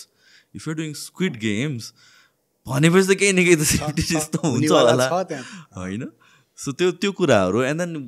अब आफू प्रोडक्सनको पार्ट भएपछि and then you have to worry about this things but सेफ्टीको कुरा मात्र होइन लाइक अरू कन्ट्रोभर्सी किनभने any controversy people are just looking for controversy अनि फेरि हेर अब कन्ट्रोभर्सी निकाल्नु पनि जरुरी छ otherwise people want find it entertaining एकदमै हो त्यहाँ आफू कसियस पनि हुनु छ फेरि त्यहाँनिर झगडा पनि हुनु भएन फेरि अनकन्ट्रोल झगडा पनि त हुनु भएन भनेपछि त झगडा पनि भइरहेछ एन्टरटेनिङ भइरहेछ क्यामेरामा क्याप्चर पनि भइरहेछ तर अब एकजना घाइते नै हुने गरी पिटापिट त हुनु भएन नि त सो त्यसलाई how you do it smartly so it depends on what kind of team you have नै रहेछ क्या सो मसँग असिस्टेन्ट डाइरेक्टर र त्यो प्रड्युसर्सहरू यति स्मार्ट थिए र यति बदमास पनि थिए कि त्यो स्टोरी पिकअप गर्न सक्थे क्या ट्याक्क मलाई आउँथ्यो सुन्नु दाइ यो केटी र यो केटीको त बवाल भएछ यहाँबाट स्टोरी बिल्डअप गर्नु त्यसको त त्यसले त के अरे त्यसको पर्फ्युम त फुटाइदिएछ कोठामा त्यो रुममेट्स हुन्छ तिमीले भने जस्तो कति दिन भइसक्यो सँगै रुममेट भएको अनि बेलुका गएर भोट आउट गर्नु छ त्यही केटीलाई अनि त परिहाल्छ नि त अनि होइन अनि सधैँ हामीले त वेल फेसिलिटेड सिङ्गल रुम त दिन सक्दैन प्रोडक्सन त लिमिटेड बजेटमा हुन्छ रुममेट्सहरू हुन्छ कहिलेकाहीँ त कम्बाइन नै रुममै 4-5जना सुत्नुपर्ने हुन्छ होला के सिचुएसन हुन्छ होला दुइटा केटी बसेर परेछ होइन त्यो स्टोरी बिल्डअप गऱ्यो हामीले प्रोग्राममा ल्यायो सो यो team needs to be smart जस्तो यो स्टोरीको कुराहरू भयो नि त यो भनेको पोस्ट हामीले स्टोरी किनभने you film all the footage अनि लास्टमा स्टोरी बनाउँछौँ कि सुरुदेखि नै हो किनभने वेन वी जस्तो म पहिला भ्लग गर्थेँ होइन भ्लग गर्ने बेलामा सबैको डिफ्रेन्ट अप्रोच हुन्छ मेरो चाहिँ अप्रोच के हुन्छ भने चाहिँ म चाहिँ लुकिङ फरवर्ड हुन्छ कि म चाहिँ फेरि आई डोन्ट फिल्म अननेसेसरीली एकदम धेरै गर्नु पनि छ त्यही हो खासमा जे पनि खिच्नुपर्ने हो पछि जहाँबाट पनि जसरी पनि बनाउनु मिल्यो भने हिसाबले मलाई त त्यो खै झन्झट लाग्थ्यो नि म त एकदम सेफ अलरेडी प्लान्ड हुन्थ्यो क्या मेरो चाहिँ right so when you look at your story, is it like already moving forward real time many story banira huncha ki you capture all the footage अनि पछि आएपछि ओके दिस इज यहाँतिर हामीले story पायौँ भन्ने हुन्छ ओके यस्तो हुन्छ अब अहिले चाहिँ कसरी बनाउँछ मलाई थाहा छैन होइन मैले सिजन 3 पछि त छोडेँ रोडिज होइन हामीले त सुरुमा त त्यही त्यो बाइबलवाला तनाव क्या होइन मैले 18 एपिसोडमा के गर्दैछु फुल उहाँ इन्डिया बुझाउनु पर्थ्यो भाइका मेटीलाई सुरुमै अब मैले 8th एपिसोडमा एकजना भोट आउट गर्दैछु होइन तर म त्यहाँनिर सरप्राइज दिनको लागि 2 जना भोट आउट गरिदिन्छु गरिसकेपछि एकजना मोस्ट प्रोबब्ली एकदम अनएक्सपेक्टेड हुन्छ एउटा टिमको मात्रै निकाल्न लगाइदिन्छ ताकि स्टोरी त दुश्मनी बिल्डअप होस् रमाइलो होस् भनेर अनि त्यसलाई बचाउनको लागि चाहिँ मेरो जो एउटा सरप्राइज गेस्ट आउँदैछ त्यो अलरेडी त्यस्तो चिजहरू चाहिँ मसँग प्लान्ड 18 एपिसोडकै हुन्थ्यो क्या तर 2 जना बिच झगडा हुन्छ भन्ने त मेरो प्लान्ड होइन नि त त्यो त त्यहाँ बिल्डअप गरिदिने हो नि त बिल्डअप हुने हो टास्कमा उसले आफ्नै टिममेट बिच नै हेल्प भएको छैन र ऊ बटममा परेर आउट हुन लाग्यो भने त ऊ त आफ्नै टिममेटसँग रिसाउँछ नि सो त्यो चाहिँ त्यहाँ बिल्डअप हुन्छ तर 18 एपिसोडको चाहिँ के गर्ने चाहिँ बेसिक खाका चाहिँ हुन्थ्यो मसँग अब त्यही भित्रको स्टोरी चाहिँ बुन्दै जाने हो तर खाकाभन्दा बाहिर चाहिँ हामी जान पाउँदैन थियो सो पछि चेन्ज गर्न पाएन चाहिँ सबमिट गरेर अप्रुभ भइसक्यो त्यो भएपछि त्यसमै बन्नु पऱ्यो अनि उनीहरूले कहाँ या त्यो बनेको इन्डिया पठाएर टेन्सन बल्ल बल्ल एडिटिङ सिधा छ इन्डिया पठायो त्यो के अरे लोड बल्ल बल्ल हुन्छ त्यहाँ ट्रान्सफर भन्ने के भन्यो त्यसले हेर्छ उसले ल्याङ्ग्वेज बुझ्दैन ये क्या आए भन्छ अनि यो भन्यो त्यो आउँछ त्यसको करेक्सन गर्यो अनि बल्ल अनेर जाँदाखेरि त सुपर हेक्टिक थियो फर 1 सिजन देन त्यसपछि चाहिँ उनीहरू okay now you guys can do it होइन फ्लेक्सिबल भयो त्यसपछि अलिकति इज अप भयो so when you are making these ideas र प्लान्स फोर ह्यान्ड होइन यो कुराहरू चाहिँ अनि कतिको यो सिक्रेसी मेन्टेन गर्नलाई कतिको च्यालेन्जिङ जम्मा 4 जना मात्रै थाहा हुन्छ कसलाई पनि थाहा हुन्छ इभन मेरो म पछिको टिममा सबभन्दा ठुलो 3 जना मान्छे हुन्छ एउटा प्रोडक्सनको चिफ हुन्छ होइन उसले सबै लजिस्टिक सबै मिलाउँछ अर्को डाइरेक्टर त म अब डाइरेक्टर एक्जिक्युटिभ म भयो सबभन्दा ठुलो भयो अनि डिओपी भनेको त अभियसली डाइरेक्सन फोटोग्राफी क्यामेराको चाहिँ उसलाई थाहा नदिकन त कसरी खिच्ने तर के हुँदैछ चाहिँ उसलाई पनि थाहा दिँदैन थियो क्या हामी कि उसले एक्सप्लेन उसले त 12वटा क्यामेराम्यानलाई एक्सप्लेन गर्नु छ एउटा फ्याट्टा फुस्कियो सिधै सो उसलाई घटना घट्दैछ त क्यामेरा त्यहाँ चाहिँ रेडी गरे भाउ यो तेरो लोकेसन यो यति लाइट चाहिँ यति छ त्यो अनुसारले त्यहाँ छुट्टै एउटा क्यामेरा राखिराख है त्यसरी चाहिँ मिलाउँथ्यौँ हामी only the producers and director would know nobody else would know so making shows like Roadies भनौँ को बन्छ करोडपति भनौँ या भन्छ पोएट आइडल भनौँ यो सोहरूमा चाहिँ सबभन्दा च्यालेन्जिङ पार्ट चाहिँ के हुन्छ प्रोडक्सनमा अन टाइम टाइमिङ नै हो सबै नेपालमा स्पेसली तिमी अलिकति हामी still professional world of film मेकिङमा छिरिसकेको छैनौँ होइन अनि एकजनाले अलिकति ढिलो गरिदिँदा या एकजनाको काममा अनप्रोफेसनलिजम आइदिँदा या ऊ त्यो आफ्नै काममा कहाँ चाहिँ छ र यहाँ कतिवटा स्कुल र कलेजेस छ र त्यो पढेर त्यो पोख्त भएर काम गरेर एनिथिङ एन्ड एभ्रिथिङ एभ्री फिल्डमा यही नै हो त च्यालेन्जिङ नै यही हो कस्तो टेन्सन छ क्या अनि सो एक दिन पनि तिमी जस्ट इमेजिन ल 127 क्रू छ 20 डेज सुटिङ भनेको थियो अरे होइन अब झुमझुम पोखरा सोखरा कहाँ कहाँ 21 दिन पुग्यो भनेको त तिम्रो अब 12वटा क्यामेराम्यान 12वटा क्यामेरा साउन्डको साउन्ड पर्सन होटेल तिनीहरू बस्ने कन्टेस्टेन्ट बस्ने 127 बस्नु पऱ्यो सामान पनि सबैको बढ्यो क्रू मेम्बर पनि सबैको एक दिनको तलब बढ्यो भन्ने बित्तिकै त त्यहाँ त तिम्रो नियर अबाउट 7-8 लाख त निस्किसक्यो त यो तलमाथि हुने चान्सेस छैन त्यो त चिप्ल्या सो तिमीले ब्याक अफ यो माइन्ड यतिसम्मको हाम्रो टास्कहरू हामीसँग इफ 18 एपिसोडमा 6वटा एपिसोड चाहिँ 5वटा एपिसोड चाहिँ हाम्रो कन्टेस्टेन्ट सेलेक्सन हुन्थ्यो भने होइन त्योभन्दा बाहेकको त अब टास्कवाला आउँछ सो जहिले पनि ब्याकअप टास्क हुन्थ्यो क्या हामीसँग पानी पऱ्यो भने के हो नि त ब्रो अर्को एक दिन ठेल्न त भएन नि त सो पानी परेको दिन के गरिदिएँ त मैले गडलो खुवाइदिएँ ल जाँदा त्यतिखेर पनि त्यही भएको त्यो मेकसिफ्ट भएकै त्यही हो होइन हामी त्यो माथि जमसङबाट झर्दै थियौँ लेते जस्तो वेदरले गरेर गडला खानु पऱ्यो त्यो लेते भन्ने ठाउँमा चाहिँ गौमुत होइन गौमुत रेडी थियो गौमुत गएर मैले चाखेँ म त झन्डै निस्को मेरो त होइन अनि त्यो त्यहाँ थकाली सेट फेमस हो क्या यस्तो चिटिक्को बिचरा कस्तो बोर भयो नि उनीहरूले खाना थकाली सेट चिटिक्क छ होइन देख्दा तर त्यो मासुदेखिको त्यो तरकारीमा यति खुर्सानी यति नुन यति डल्ले यसरी छ कि अब त्यो अन टाइम यति भात कति भात सिद्धाउनु पर्ने थियो खुसी भएर खाना हुन्छ थकाली भात खान्छ त्यस्तो त्यो माथि गहुँमुत होइन त्यो सबै रेडी गरेर त्यो यसरी पानी पर्यो अब मैले अर्को प्रोडक्सन टिमलाई तुरुन्त अब नेक्स्ट डे पोखराको थियो पोखराको पर्सिपल्ट टास्क थियो नि भोलिपल्ट दुईवटा टास्क एउटै दिन गर्नुपर्ने भयो अच्छा पानी पनि पर्न सक्छ इन्डोर सोचौँ एउटा खाने टास्क चाहिँ हलभित्र भइहाल्यो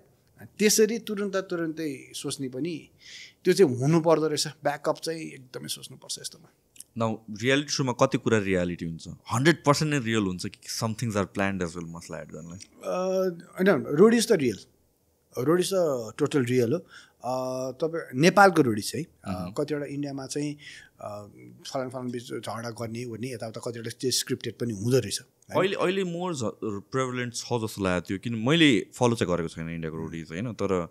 जुन क्लिप्सहरू आइरहेको हुन्छ इट लुक्स फेक नै कि एट दिस पोइन्ट त यो त सिरियल हेरेर जस्तो लाग्छ कहाँको चाहिँ अनि हामीले चाहिँ के गर्थ्यो भने we use to create the scenario के हामीले स्क्रिप्ट दिँदैन थियो कि so you need to be smart enough त्यो सिनारियो क्रिएट भएपछि त दुइटा बिच झगडा भइसक्यो त होइन यता आगो लगाइदिएको छ उता आगो लगाइदिएको छ दुइटा त आयो त्यो हाम्रो त्यहाँनिर पर्न थालेपछि त्यो capture that is how we हामीले चाहिँ स्टोरी त्यसरी निकाल्यो मेरो टिम हुन्जेल चाहिँ त्यसरी निकाल्थ्यो हामीले चाहिँ यो सबै यत्रो टिममा ल्याएर कमेन्ट्रीमा फेरि फर्केर आउनुको कारण केले ताने तपाईँलाई कि I really want to do this after so many years यस्तो रहेछ हो बिन अ लङ टाइम होइन यो चाहिँ मेरो लागि नयाँ च्यालेन्ज भइदियो क्या अब can I do it again होइन मैले देशमा कोही नहुँदाखेरि गरेको थिएँ त्यो त्यति बेला एक्लै थिएँ होइन अब त आवास अभिनव सञ्जीव शिल्पकार त is the legend of commentary म पछिको पुरै 15-20 वर्षै धानेको नेपाल धानेको सञ्जीव शिल्पकारले हो पछि there is a new breed of commentators coming in होइन can I compete with them can I do I cannot do better than them but can I do as good as them that's a new challenge for me अब अर्को एउटा कुरा चाहिँ अबको झन्डै 1 महिनामा I will turn 50 के okay 50 पुग्छु म होइन सो 50सम्म आइपुग्दाखेरि चाहिँ अब चाहिँ अलिकति I want to is up as well होइन so not back to back यो ठुल्ठुलो एउटा प्रोग्राम बनाउँदा 6-7 महिना जान्छ यार होइन यो रियालिटी सोजमा आउँछ मेबी आई वान्ट म फुटबल त एकदम माया गर्ने मान्छे हो नि त so I want to be happy as well क्या अनि सधैँ स्ट्रेस र टेन्समा मात्रै काम नगरौँ न when I am doing commentary I am happy क्या आइ am smiling I am doing it I am talking freely and nicely होइन मजा आउँछ क्या आफूलाई खुसी लाग्छ मनदेखि होइन कुनै प्रोजेक्ट लिएर गऱ्यो भने त त्यो मेरो यो कपाल झर्न थाल्यो कि रोडिज फर्स्ट सिजनबाट हो नि ब्रदर तनावले झरेको नि मेरो म ओके थिएँ ठिकै मात्रै थियो कपाल होइन पछि त फर्स्ट सिजनको पेपर बनाउन थाल्यो हुँदा नि त भाइ द टाइम जान्छु त साला यहाँ पनि छैन अनि गएँ डक्टरसँग कन्सल्ट गरेको तपाईँको स्ट्रेसफुल छ अहिले एकदम स्ट्रेसफुल छ मेरो त होइन भनेको त त्यसरी रहेछ so football gives me happiness होइन अनि अहिले 4-5 दिन भइसक्यो कमेन्ट्री गरेको आई नो म आवास अभिनव र सञ्जीवको लेभलमा पुगेको छैन but I will slowly get there होइन किनभने मेरो ग्याप धेरै भएको छ यो चाहिँ प्र्याक्टिसले राम्रो हुँदै जाने हो कि होइन so with practice all be there so अब चाहिँ 50 लागेपछि चाहिँ म आफूले माया गर्ने काम पनि र काम पनि सो दुइटै ब्यालेन्समा गर्छु अब चाहिँ यो 50 लाग्ने भन्ने कुरा छ नि त त्यो कसरी माइन्ड सिफ्ट हुन्छ विथ एज किनभने चाहिँ वेन आई वाज यङ मलाई याद छ कि म क्लास 4-5मा हुँदाखेरि चाहिँ क्लास 7-8 को दाइ दिदीहरू हेर्दा चाहिँ ओहो उनीहरू त क्या मच्योर हुन्छ जस्तो लाग्ने कि आफू 7-8 पुगेपछि त यस्तै त रहेछ कि यसो फेरि हेर्दाखेरि +2 भनेको त कस्तो मच्योर जस्तो लाग्छ एन्ड ब्याचलर्स भनेको कस्तो मच्योर लाग्छ सो इट नेभर स्टप्स अनि आफू पुग्दाखेरि त्यस्तो त हुने रहेछ जस्तो हुने रहेछ कि हेर्दै आम लाइक 33 राइट नाउ सो 30 भनेपछि त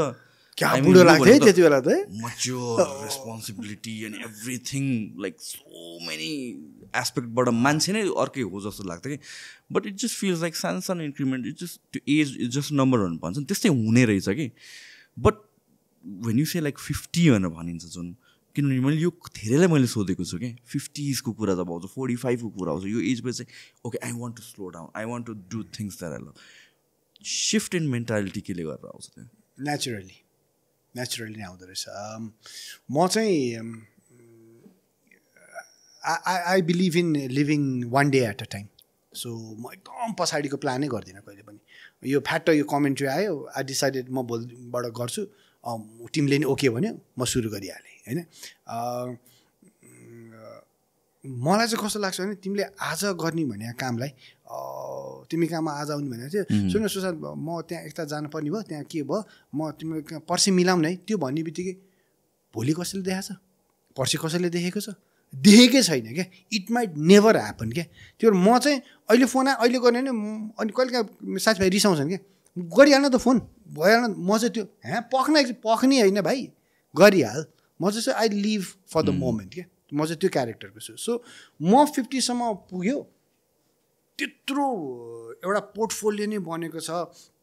as a broadcasting director, as a director reality so, as a director of so many different सोज. तिमीले भविष्य छ, नेपालमा पनि गर्न सकिन्छ, तिमीले इन्टरनेसनल लेभललाई पनि च्यालेन्ज गर्न सक्छौ. त्यो सबै कति काम गरिसकिएको छ. तर अब यहाँ पोइन्टमा आएपछि चाहिँ गर्न बाँकी के छ भन्ने पनि एउटा प्रश्न हुँदो रहेछ कि. मलाई चाहिँ अब के फिल भएको छ भने त्यो एउटा गर्न बाँकी जुन एउटा काम होला नि, त्यसको लागि चाहिँ त्यो बाटो बनिरहेको छ. सबै त्यो दौडा गर्न बाँकी त एउटा मात्रै रहेछ नि त काम. त्यसको लागि चाहिँ विथ टाइम लिएर मजाले गर्छु भन्ने छ होइन. त्यो इच्छा चाहिँ के हो भने पोएट आइडल एउटा डिफ्रेन्ट जनरको नेपालमै ओरिजिनेट भएर एउटा रियालिटी सो यो पनि बन्न सक्छ भनेर प्रुभ भयो. मलाई चाहिँ हाम्रो देशको मेन इन्कम सोर्स भनेकै टुरिज्म हो नि. हामीले बिक्री गर्ने नै विश्वमा गएर भन्ने नै त्यही नै हो नि, गर्नुपर्ने त्यही नै होइन. माउन्ट एभरेस्ट छ भनिदिने हो नि त सिधै गएर. मेरो देश दुईवटा चिजले चिनिन्छ, एउटा गोर्खा भन्छ, म युके पढाएँ, नेपाल भन्थ्यो गोर्खा भनिहाल्थ्यो, कत्रो रेस्पेक्ट होइन, वाउ भन्यो. अनि land of Mount Everest, land of Mount Everest. धर्मतिर गयो भने बुद्ध जन्मेको देश होइन भन्नेमा जान्छ हामी, त्यति होइन. अनि सो टुरिज्म एस्पेक्टलाई हेल्प हुने गरेर रोडिज वाज अ कन्सेप्ट इन्डियाको माइन्डसेटको, इन्डियाको मान्छेको माइन्डसेटको, उसको कल्चरको माइन्डसेटको. त्यो के रहेछ भने भोट आउट गरेर पनि आफूसँग कम्पिटिटिभ भएको मान्छेलाई चाहिँ हराएर आफू फर्स्ट हुने. So it's not always the best that wins the so हो नि. रियालिटी सो कस्तो तनाव छ नि रियालिटी सोको, त्यो यो रियालिटी चाहिँ झुर हो क्या. The best once never win the so नै हो क्या. Smart one. सही शब्द हो, द स्मार्ट वान विन्स है. हो एकदम सही हो यार. हो oh that word is smart one क्या. I like that यो मन पर्यो मलाई. सो त्यस्तैमा चाहिँ नेपाली माइन्डसेट चाहिँ कस्तो रहेछ भने बरु मलाई गेम खेल्न देऊ, म तिमी र ममा एकजना आउट हुनेवाला छ, म मेरो त्यो साथीभाइले त्यसलाई बट्यो गर भनेर होइन क्या. तिमी र म बिच एउटा बवाल गेम हुनु पऱ्यो.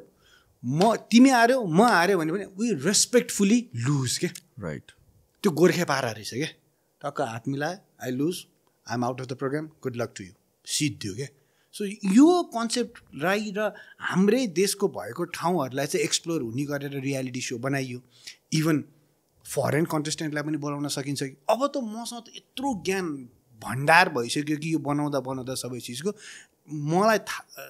कण थाहा भइसक्यो नि रियालिटी सो कहाँनिर क्लिक हुन्छ भनेर. यसलाई बेस लिएर बनायो भने त अर्को एउटा देशको मिठो चिज बन्यो त. बेला बेलामा अमेजिङ रेस नेपालमा खिच्न आइरहेको हुन्छ, रोडिज एक सिजन नेपालमा आएर खिचेको छ. विदेशको मात्रै यहाँ किन आउने, हामी बनाऊँ न जुन चाहिँ चिज विदेशसम्म जाओस् न. यत्रो छ त हाम्रो देशमा त अलरेडी. अरू देशमा खम्बा बनाइ टास्क बनाउनु पर्थ्यो भने त मौका त पर्दैन. खोला दौडी भनेपछि दौडी भाइ, डाँडा चढ भनेपछि डाँडा चढ भाइ, छ त त्यत्रो फेसिलिटी. सो त्यो चाहिँ एउटा टुरिज्म एडभेन्चर एस्पेक्टको चाहिँ नेपाल रिप्रेजेन्ट हुने गरेर एउटा मिठो सो बनाउन मन छ. तर त्यो हतारेर आँतेर होइन. त्यही अहिले 5 वर्ष लाग्यो मलाई पोएट आइडल बनाउन भने होइन. यसलाई पनि यस्तो एक्जाम्पल बनोस् न. सो त्यो चाहिँ आई वान्ट टु यहाँबाट बनेको, नेपालबाट बनेको है भनेर छोडेर जानु चाहिँ त्यो मन छ. र आई थिङ्क एजको अर्को मेच्योरिटी एस्पेक्ट के पनि हो भनेर भनेपछि now you don't have anything to prove. You've proven जे गर्नुपर्ने ट्र्याक रेकर्ड बनाइसक्यो. Like let's say people like us who are still hungry, we have so much to prove. अनि त्यसपछि त्यो एउटा प्रेसर पनि हुन्छ, एउटा डेस्परेसन पनि हुन्छ, एउटा रस पनि हुन्छ. When you done so many things at one point you feel like I just want to deliver the best. मलाई कसैले के प्रुभ गर्छ, मलाई केही हतार छैन, आई वान्ट टु डु थोरै काम गर्छु तर दामी काम गर्छु, मेरो लागि गर्छु भने. एकदम सही. एकदम सही द्याट इज एक्ज्याक्टली त्यही नै हो कुरा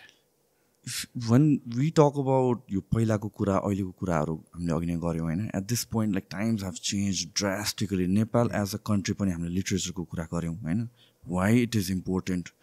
र यो पोइन्टमा आउँदाखेरि चाहिँ like I sense a lot of frustration यहीँ बस्दाखेरि पनि होइन लट अफ थिङ्स ह्यापनिङ के यो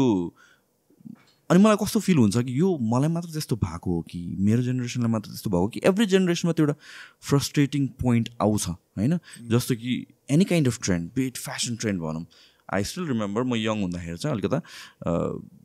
भनौँ certain kind of hair style or this or that मेरो बुवालाई मन पर्थेन कि एन्ड त्यहाँतिर चाहिँ हामीहरूको अलिकता कन्फ्लिक्ट जस्तो हुन्थ्यो तर इट्स द सेम मेरो ड्याड र मेरो हजुरबाको बिचमा पनि जुन बेला बेली बटन प्यान्ट आयो अनि त्यसपछि हेयर स्टाइलहरू त्यस्तो आयो यत्रो लामो कलर भएको सर्टहरू आयो त्यो त एभ्री जेनेरेसनमा हुने रहेछ नि त some kind of clash so यो सम काइन्ड अफ फ्रस्ट्रेसनको कुरा छ नि your kind like a bridge between two जेनेरेसनको बिचमा होइन यो मलाई मात्र त्यस्तो लागेको हो कि यस्तो टाइम तपाईँको बेलामा पनि आएको I feel like we are such a rich nation अनि यो दिस इज म फेरि त्यस्तो अल्ट्रा नेसनलिस्ट पर्सपेक्टिभबाट पनि बोल्दिनँ आइ एम भेरी मच ऱ्यासनल यो कन्टेक्स्टमा चाहिँ म अल्ट्रा नेसनलिस्ट होइन तर त्यही पनि म देख्छु नेपालमा यस्तो दामी रिसोर्सेस छ वर लकी भनेर भन्छु in a lot of things तर I don't if it's management नै भन्न आउँछ कि मलाई म्यानेज गर्न नजाने जस्तो लाग्छ रिसोर्सेसलाई यो फ्रस्ट्रेसन तपाईँलाई पहिला आएको छ frustration with the administration of the nation काहीँ न काहीँ रूपमा त जहिले पनि आइ नै रहेछ होइन अनि एउटा फरक चाहिँ कहाँ हुँदो रहेछ हामीले सुरुमा एउटा एकदम महत्त्वपूर्ण कुरा कोट्यायौँ क्या एउटा काठमाडौँमा हुर्केको नेपाली र जाजरकोट रुकुम त्यहीँ लमजुङ तनहुमा हुर्केको नेपालीमा आकाश जमिन फरक छ थियो अब चाहिँ ब्यालेन्स छ अब धेरै कुरा ब्यालेन्स छ किनभने अब same structure of knowledge school exposure to the world सबैले पाउन थाले तर काठमाडौँवाइट्सले धेरै पहिला त्यो एक्सपोजर पाइसकेका थियो स्टिल काठमाडौँवाइट्स उनीहरूभन्दा अझै बियोन्ड सोध्छ होइन त्यो फ्रस्ट्रेसन मलाई चाहिँ फरक फ्रस्ट्रेसन हुन्छ जस्तो लाग्छ त्यो हामी पञ्चायत एरामा हुर्किँदाखेरि चाहिँ पोलिटिकल फ्रस्ट्रेसन थियो फ्रिडमको फ्रस्ट्रेसन थियो त्यो सिद्धियो फ्रिडम पायो त्यसपछि हामीले जुन पञ्चायत एरामा हामी हुर्क्यौँ नि हामीले को मान्छेहरू भेटेको थियौँ र आफूलाई पनि कसरी हुर्काइएको थियो नि डिसिप्लिनमा हुर्काइएको थियो एउटा नैतिकतामा हुर्काइएको थियो नैतिकता पढाइन्थ्यो नै होइन देन आफ्टर द्याट त्यो नैतिकता र त्यो डिसिप्लिन हामीले गुमाउँदै गयौँ now we started people like us started revolting against that जुन त्यो वाइ हातसँग लेन क्रस गरेर फ्याटे उताबाट अपोजिटबाट आइरहेको गाडीको मतलबै छैन या आफू लाइनमा बसेको मतलबै छैन त्यो त इन्डिसिप्लिन हो नि त नैतिकताहीन भएको हो नि त सो त्यो पढाइएन सिकाइएन कि सो अहिलेको फ्रस्ट्रेसन मेरो चाहिँ त्यहाँनिर छ भने फेरि यो नयाँ जेनेरेसनको चाहिँ कोसँग फ्रस्ट्रेसन छ त भनेपछि देशकै एडमिनिस्ट्रेसन जसले चाहिँ उनलाई कुनै पनि अपर्च्युनिटी यहाँ दिनै सकेन भविष्य दिन सकेन भनौँ न अनि छोड्दै जानु परिरहेको छ सो त्यो फ्रस्ट्रेसन चाहिँ from fashionable frustration is always there surfacely लेभलको कुराहरू भयो तर ग्रेभ लेभलका कुराहरूको चाहिँ फेजेसहरू फरक हुँदो रहेछ सब्जेक्ट्सहरू फरक हुँदो रहेछ but there is always a frustration level त हुन्छ नै तर यतिको लेभलको चाहिँ म अब त्यही 50 लाग्न लाएँ भने मैले होइन यो लेभलको त आई डोन्ट थिङ्क मेरो बाउले पनि कहिले देखेको थियो यो लेभलको फ्रस्ट्रेसन होइन मेरो बाजेको त मलाई थाहा छैन तर मेरो बाउसम्मले चाहिँ यतिको लेभलको फ्रस्ट्रेसन चाहिँ बाटो गुज्रिनु परेको चाहिँ थिएन यार जुनबाट अहिले हामी गुज्रिनु परेको छ when we talk about like पहिला पञ्चायतको बेला यस्तो थियो यस्तो लाइक मैले त एक्सपिरियन्स गरेको छु द्याट इज वेयर लाइक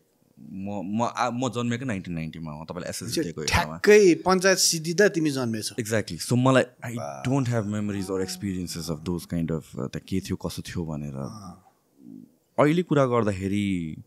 कतिचोटि चाहिँ कम्पेयर गरिन्छ कि पञ्चायतको बेलासम्म कम्पेयर गर्छ लाइक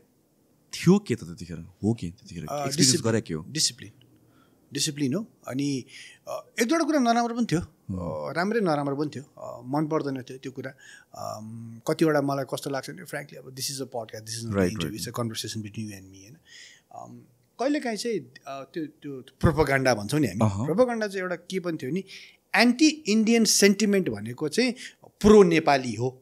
त्यो अहिले पनि छ नि होइन छ होइन तर त्यो यसरी लात दिन्थ्यो नि Right. दिमागमा कि होइन त्यो कालो कालो मान्छे देख्ने बित्तिकै चाहिँ यो चाहिँ है भन्ने टाइपको चाहिँ पहिलेदेखि नै लाग्ने कि अनि बिफोर यो म पढेको दिल्ली युनिभर्सिटी पढाएको थिएँ ब्याचलर्स त्यहीँबाट गरेको म जाँदाखेरि नै मेरो माइन्ड सेट नै म एन्टी भएर गएको छु नि त Right. मलाई त खास त उसले त बिगारेको छैन नि त पर्सनली केही होइन तर बिगारेको चाहिँ कहाँ हुन्थ्यो भने त्यति बेला पनि नाकाबन्दी खतरा भएको थियो क्या हाम्रो समयमा पनि एउटा वीरेन्द्र सरकारको समयमा मैले सुने हो त्यो मरिचमान सिंहज्यू प्रधानमन्त्री हुँदाखेरि त्यो प्लेनमा सुद्धा तेल ल्याउनु पर्ने अवस्था आएको हो नि त यो देशमा त त्यतिसम्मको नराम्रो त्यो देशप्रति त मेरो राम्रो धारणा हुँदैन नि आई थिङ्क अनि हाम्रो जेनेरेसनले पनि रिलेट गर्न सक्छ कपाल अफ इयर्स अगाडिको नाकाबन्दीको कारणले त्यो कारणले गर्दाखेरि सो हामी चाहिँ अलि अस्ति फेरि भर्खर the biggest concert in Nepal was of Arijit Singh and which is again फेरि people are starting controversy for that होइन सो त्यो भनेको चाहिँ हामी चाहिँ I think art culture wise sports wise चाहिँ इन्डिया नेपाल भाइ भाइ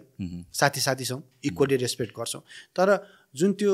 देश वाइज पोलिटिकली र एडमिनिस्ट्रेटिभली त्यो लिनुपर्ने डिसिजन्सहरूमा चाहिँ अलिकति फ्रस्ट्रेसन र हामीलाई डिससेटिस्फ्याक्सन हामीलाई छँदैछ होइन त्यो छ पञ्चायतको चाहिँ सबैभन्दा मन परेको नै मलाई चाहिँ डिसिप्लिन थियो र सबभन्दा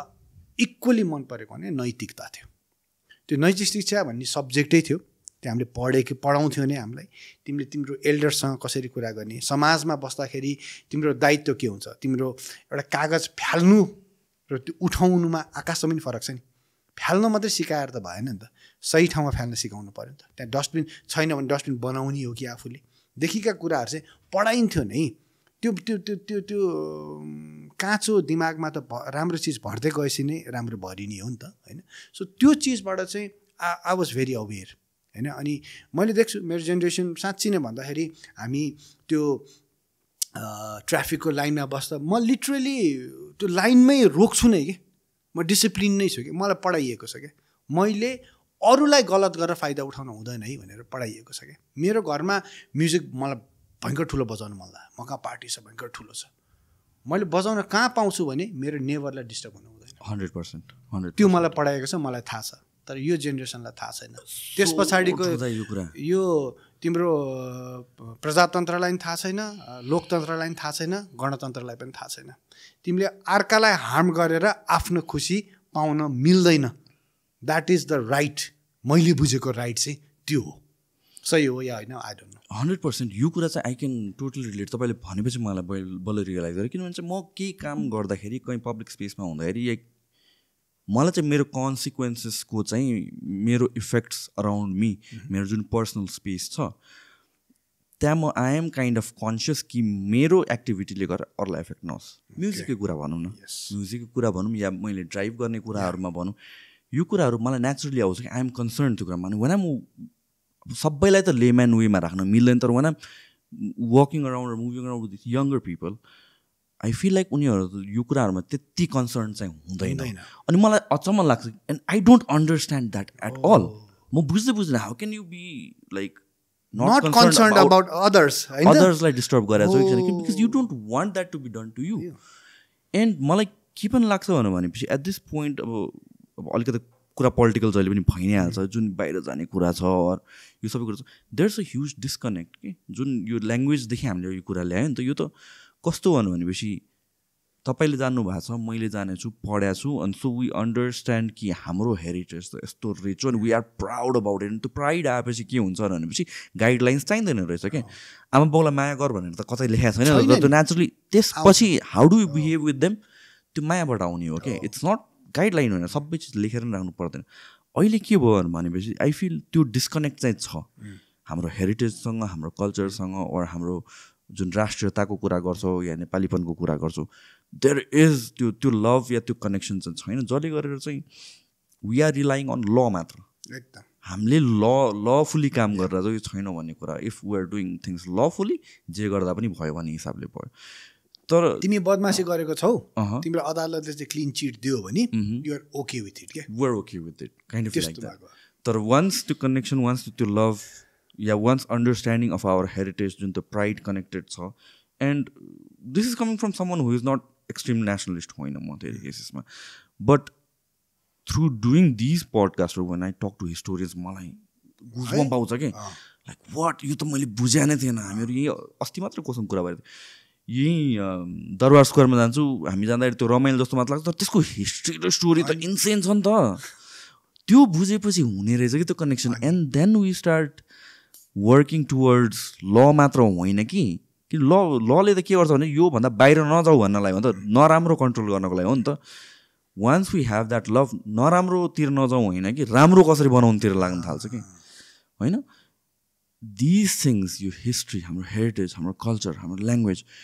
यो चाहिँ I kind of I mean feel एउटा हिसाबले कि फियर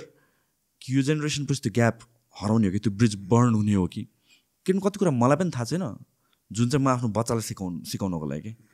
भनेपछि कतिवटा मेबी ट्रेडिसन्स मेबी कतिवटा पूजाहरू घरमा हुने कुराहरू बिस्तारै हामीहरूले त जे पनि कुरा सर्टकट हुँदै गइरहेको छ इट्स कन्भिनियन्ट टाइम अनुसारले चेन्ज पनि हुनुपर्छ तर त्यो सँगसँगै के भयो भने अफेक्सन र इमोसन्स पनि हराउँदै गयो कि it's just a thing that we do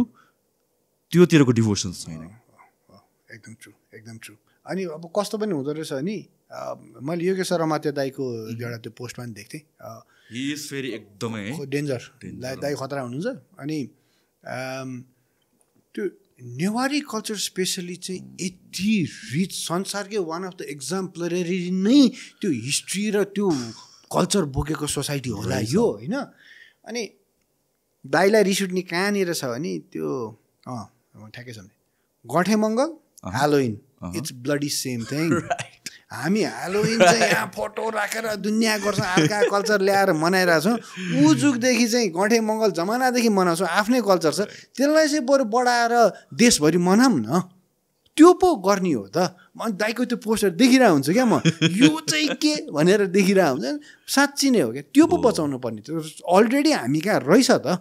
होइन हामीले त्यो बुकमा रहेछ त्यो उजुकदेखिको बेजमा के कुरा कति राम्रो कुराहरू लेखिएको थियो होला कति नयाँ कुराहरू पढाइएको थियो होला अनि झन् त्यो नेवारी कल्चरको त everything has a scientific reason behind eat everything has a scientific reason कस्तो खतरा छ सो त्यो नबढाउने अनि इन्फ्लुएन्स बाई विदेश हुने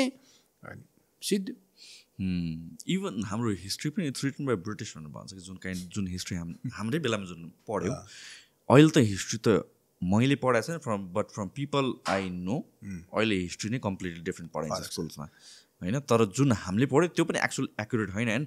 वेन आई सिट अक्रस हिस्टोरियन्सहरू त्यो those kind of conversations for me like यस्तो फेसिनेटिङ हुन्छ ल यस्तो हो त हामी किनभने we talk about like American कल्चरको कुरा गर्छ अमेरिकन हिस्ट्रीको कुरा गर्छ एन्ड दिस आर पिपल जुन चाहिँ 200-300 वर्ष पुरानो हिस्ट्री हो अनि त्यही पनि उनीहरूले आफ्नो रुट्स खोजिरहेछ कि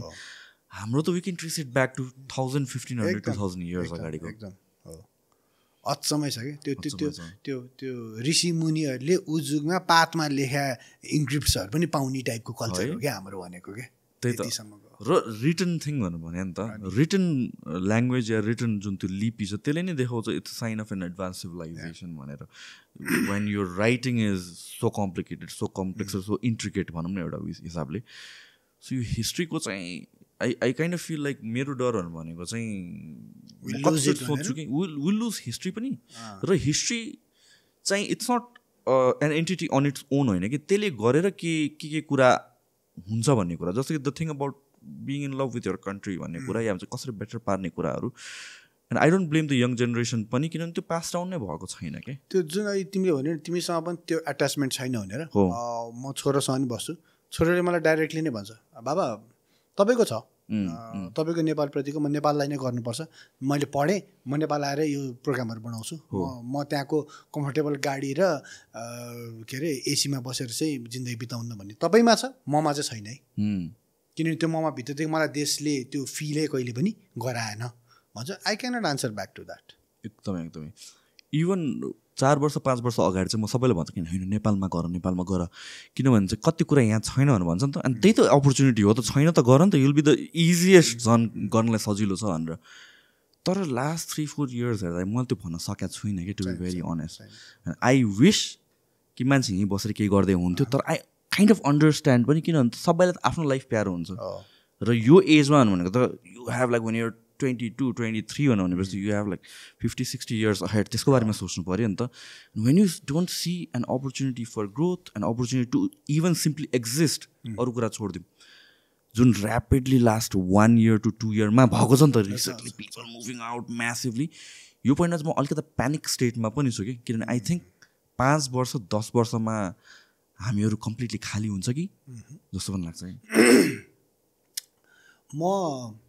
त्यो point of time when I return from UK होइन आफ्टर स्पेन्डिङ 5.5-6 years पढाइ र त्यसपछि कामहरूले गर्दा होइन राइट त्यो पोइन्टबाट आएकोदेखिको मलाई कहिले पनि रिग्रेट थिएन कि होइन आएँ राम्रो गरिरहेको छु मलाई एकदम हायेस्ट पोइन्ट अफ अचिभमेन्ट मेरो करियरकै इफ रोडिज मेरो लाइफमा नभएको भए मैले जीवनमा गर्न बाँकी छ एज अ प्रोफेसनल वर्कर चाहिँ हुन्थ्यो त्यो पनि अकम्प्लिस गरिसकेको छु आइएम फाइन विथ इट होइन कहाँ गएर खुसी लाग्थ्यो भने को बन्छ करोडपतिको डाइरेक्टर म हो संसारभरिमा 165-66 कति देशमा बन्छ त्यो भनेपछि त्यो इयर 166 जनाको नाममा त मेरो नाम पनि छ यार म युकेमा बसिरहेको भए त I would have never become director of who wants to be a millionaire होइन सो त्यो अचिभमेन्ट त मेरो देशमा आएर गरेको हो नि भनेपछि मेरो सेटिस्फ्याक्सनको लेभल राम्रो थियो गइरहेको थिएँ तर यो recent development of the country every people living specially youngsters र स्पेसली को भन्दाखेरि जो चाहिँ पढे लेखेको छ जो चाहिँ फ्युचरको लागि के सोच्न सक्छ जो चाहिँ ल मैले कुनै ठुलो प्रोग्राम डाइरेक्सन गर्न लाग्छ मेरो असिस्टेन्ट हुनसक्छ असिस्टेन्टको नि असिस्टेन्ट हुनसक्छ उसको पहिलो प्रोजेक्ट हुनसक्छ ताकि तेस्रो प्रोजेक्टसम्म आइपुग्दाखेरि त ऊ झन्डै असिस्टेन्ट डाइरेक्टर भएर चौथो प्रोजेक्ट ऊ डाइरेक्टर हुन्छ ताकि I would move on to another project नि भनेपछि त्यो एजुकेटेड म्यान पावर त हामी त एक्सपोर्ट पो गरिरहेछौँ त एभ्री सिङ्गल टाइम हामी र मटेरियल फालिरहेछौँ अनि त्यो पनि एकदम आफूले मेहनत गरेर हुर्काएर अब फुल भएपछि फुललाई चाहिँ पठाइदिइरहेछौँ क्या रुट चाहिँ बनाइरहेछौँ डन्डी पनि बनाइरहेछौँ छैन त्यहाँ चाहिँ मेरो पनि मैले ढाँटेँ होइन फ्रस्ट्रेसन लेभल चाहिँ अहिले मेरो त्यहाँनिर छ ताकि ब्रेन ड्रेन चाहिँ एकदमै चरम सीमामा भयो र भइरहेको छ यो चाहिँ जसले देश चलाइरहेको छ उनीहरूले रियलाइज गरिगर पनि त्यो नजरअन्दाज गरेको हो इज इट प्लान्ड र यो प्रोपोगन्डा हो कि मलाई पनि एट टाइम्स त्यही लाग्छ क्या दाइ किन this is like to big of an issue to be a conspiracy theory तर एट दिस पोइन्ट मलाई पनि I am starting to question यो प्लान नै हो कि जस्तो लाग्छ सब चुपचाप छ क्या सब नेताहरू वाइहात उसको नेतालाई दुई झापड हाने रे भनेर चाहिँ बुरुक उफ्रिरहेछ त्यो एयरपोर्टबाट फुस्केकै छ ब्रेन ड्रेन भक्कै छ यहाँ अनएम्प्लोइमेन्ट बढेकै छ त्यो बेसिकमा कुनै पनि नेता कुरा गर्दैन फ्युचरको प्लान चाहिँ हाम्रो यो है बाटो बनाउनु मात्रै देश बन्नु होइन क्या एक्ज्याक्टली यार कहाँ छ क्या बाटो बन्नु मात्रै देश बन्नु हो होइन नि मेरो प्लानमा यहाँदेखि जाजरकोटदेखि कहाँसम्म बाटो रे यार छोड न त्यो कुरो देश आजभन्दा 5 वर्षपछि तिम्रो इकोनोमिकल ग्रोथ जिडिपी कहाँसम्म पुग्छ त्यो प्लान देखाउ न यार म यो मेरो देशको ल्यान्ड यति छ यति ल्यान्ड कल्टिभेट भइरहेको छैन त्यो कल्टिभेट गराउनको लागि यति मान्छे राख्छ यति उब्जाउँछ यति बेच्छु भने देशले प्लान निकाल्न यार त्यहाँ चाहिँ कोही पनि नेता कुरा गर्दैन त कोही पनि गर्दैन विदेशबाट आएकै त्यो पैसामै देश चलिरहेछ सबैलाई राम्रैसँग थाहा छ है त्यो अनदेखा चल्या सिस्टम त्यसो सब चुपचाप छ त्यसमै खुसी छ त्यहाँ हाम्रै त्यहीँ नजिकको थानकोट पारीको खेत चाहिँ नरोपिएको दुःख छँदै छैन विदेशबाट त्यही मान्छेले गएर पैसा पठाएकोमा चाहिँ देशका सबैजना खुसी छन् कस्तो कल्चर यार एउटा लङ टर्म भिजन त हुनुपर्ने जस्तो लाग्छ किनभने घुमिफिरिकन त एफेक्ट त फेरि उनीहरूलाई पनि हुने हो नि त सर्ट टर्म मात्र सोचिरहेको हो कि जस्तो लाग्छ आई थिङ्क सबैजना सर्ट टर्ममै छ अहिले सबैजना सर्ट टर्मकै खुसियालीमा छ सर्ट टर्ममै म पावरमा हुन्जेल म सेक्योर हुनु पऱ्यो त्यति बेला कमाइएको पैसा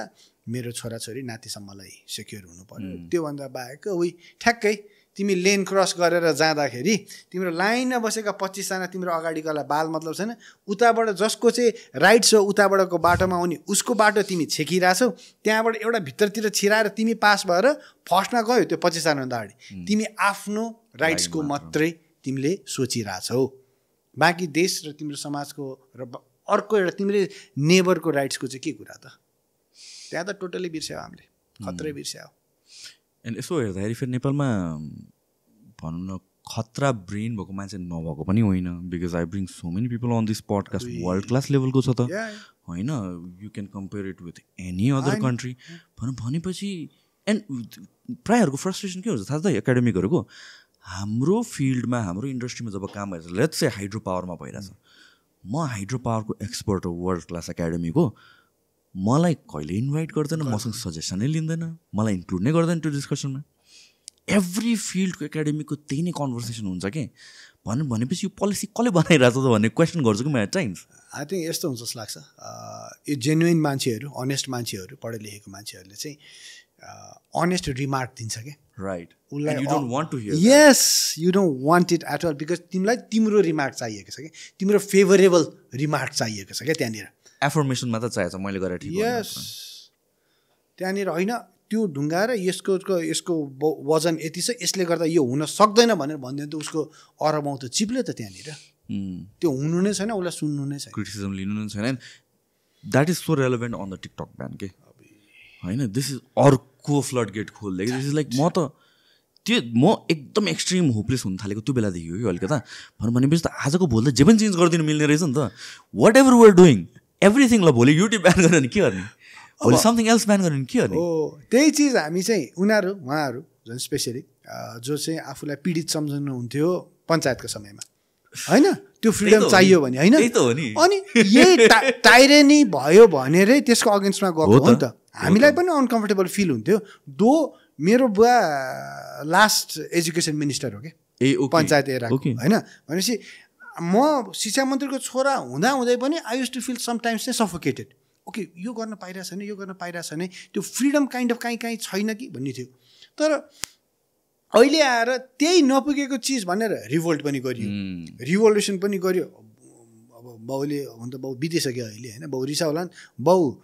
शिक्षा मन्त्री छन्, घरमा झन्डा राखेर गाडसाड सबै छ, आफू गएर बान्छालाई ढुङ्गा हानिरहेको छु हामीलाई प्रजातन्त्र चाहियो भनेर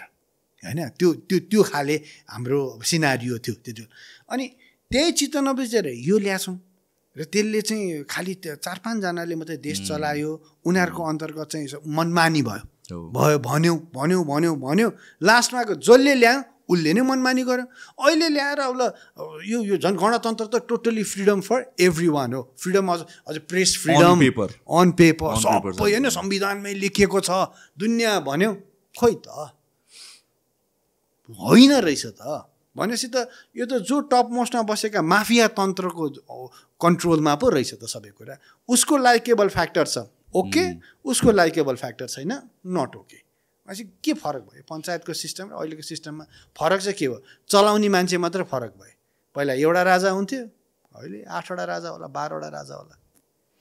र अहिले यो स्पेसल टिकटकको केसमा चाहिँ कस्तो म्यासिभ प्रोपोगेन्डा गरेको छ भनेपछि इट्स नट हेर्नु, सर्ट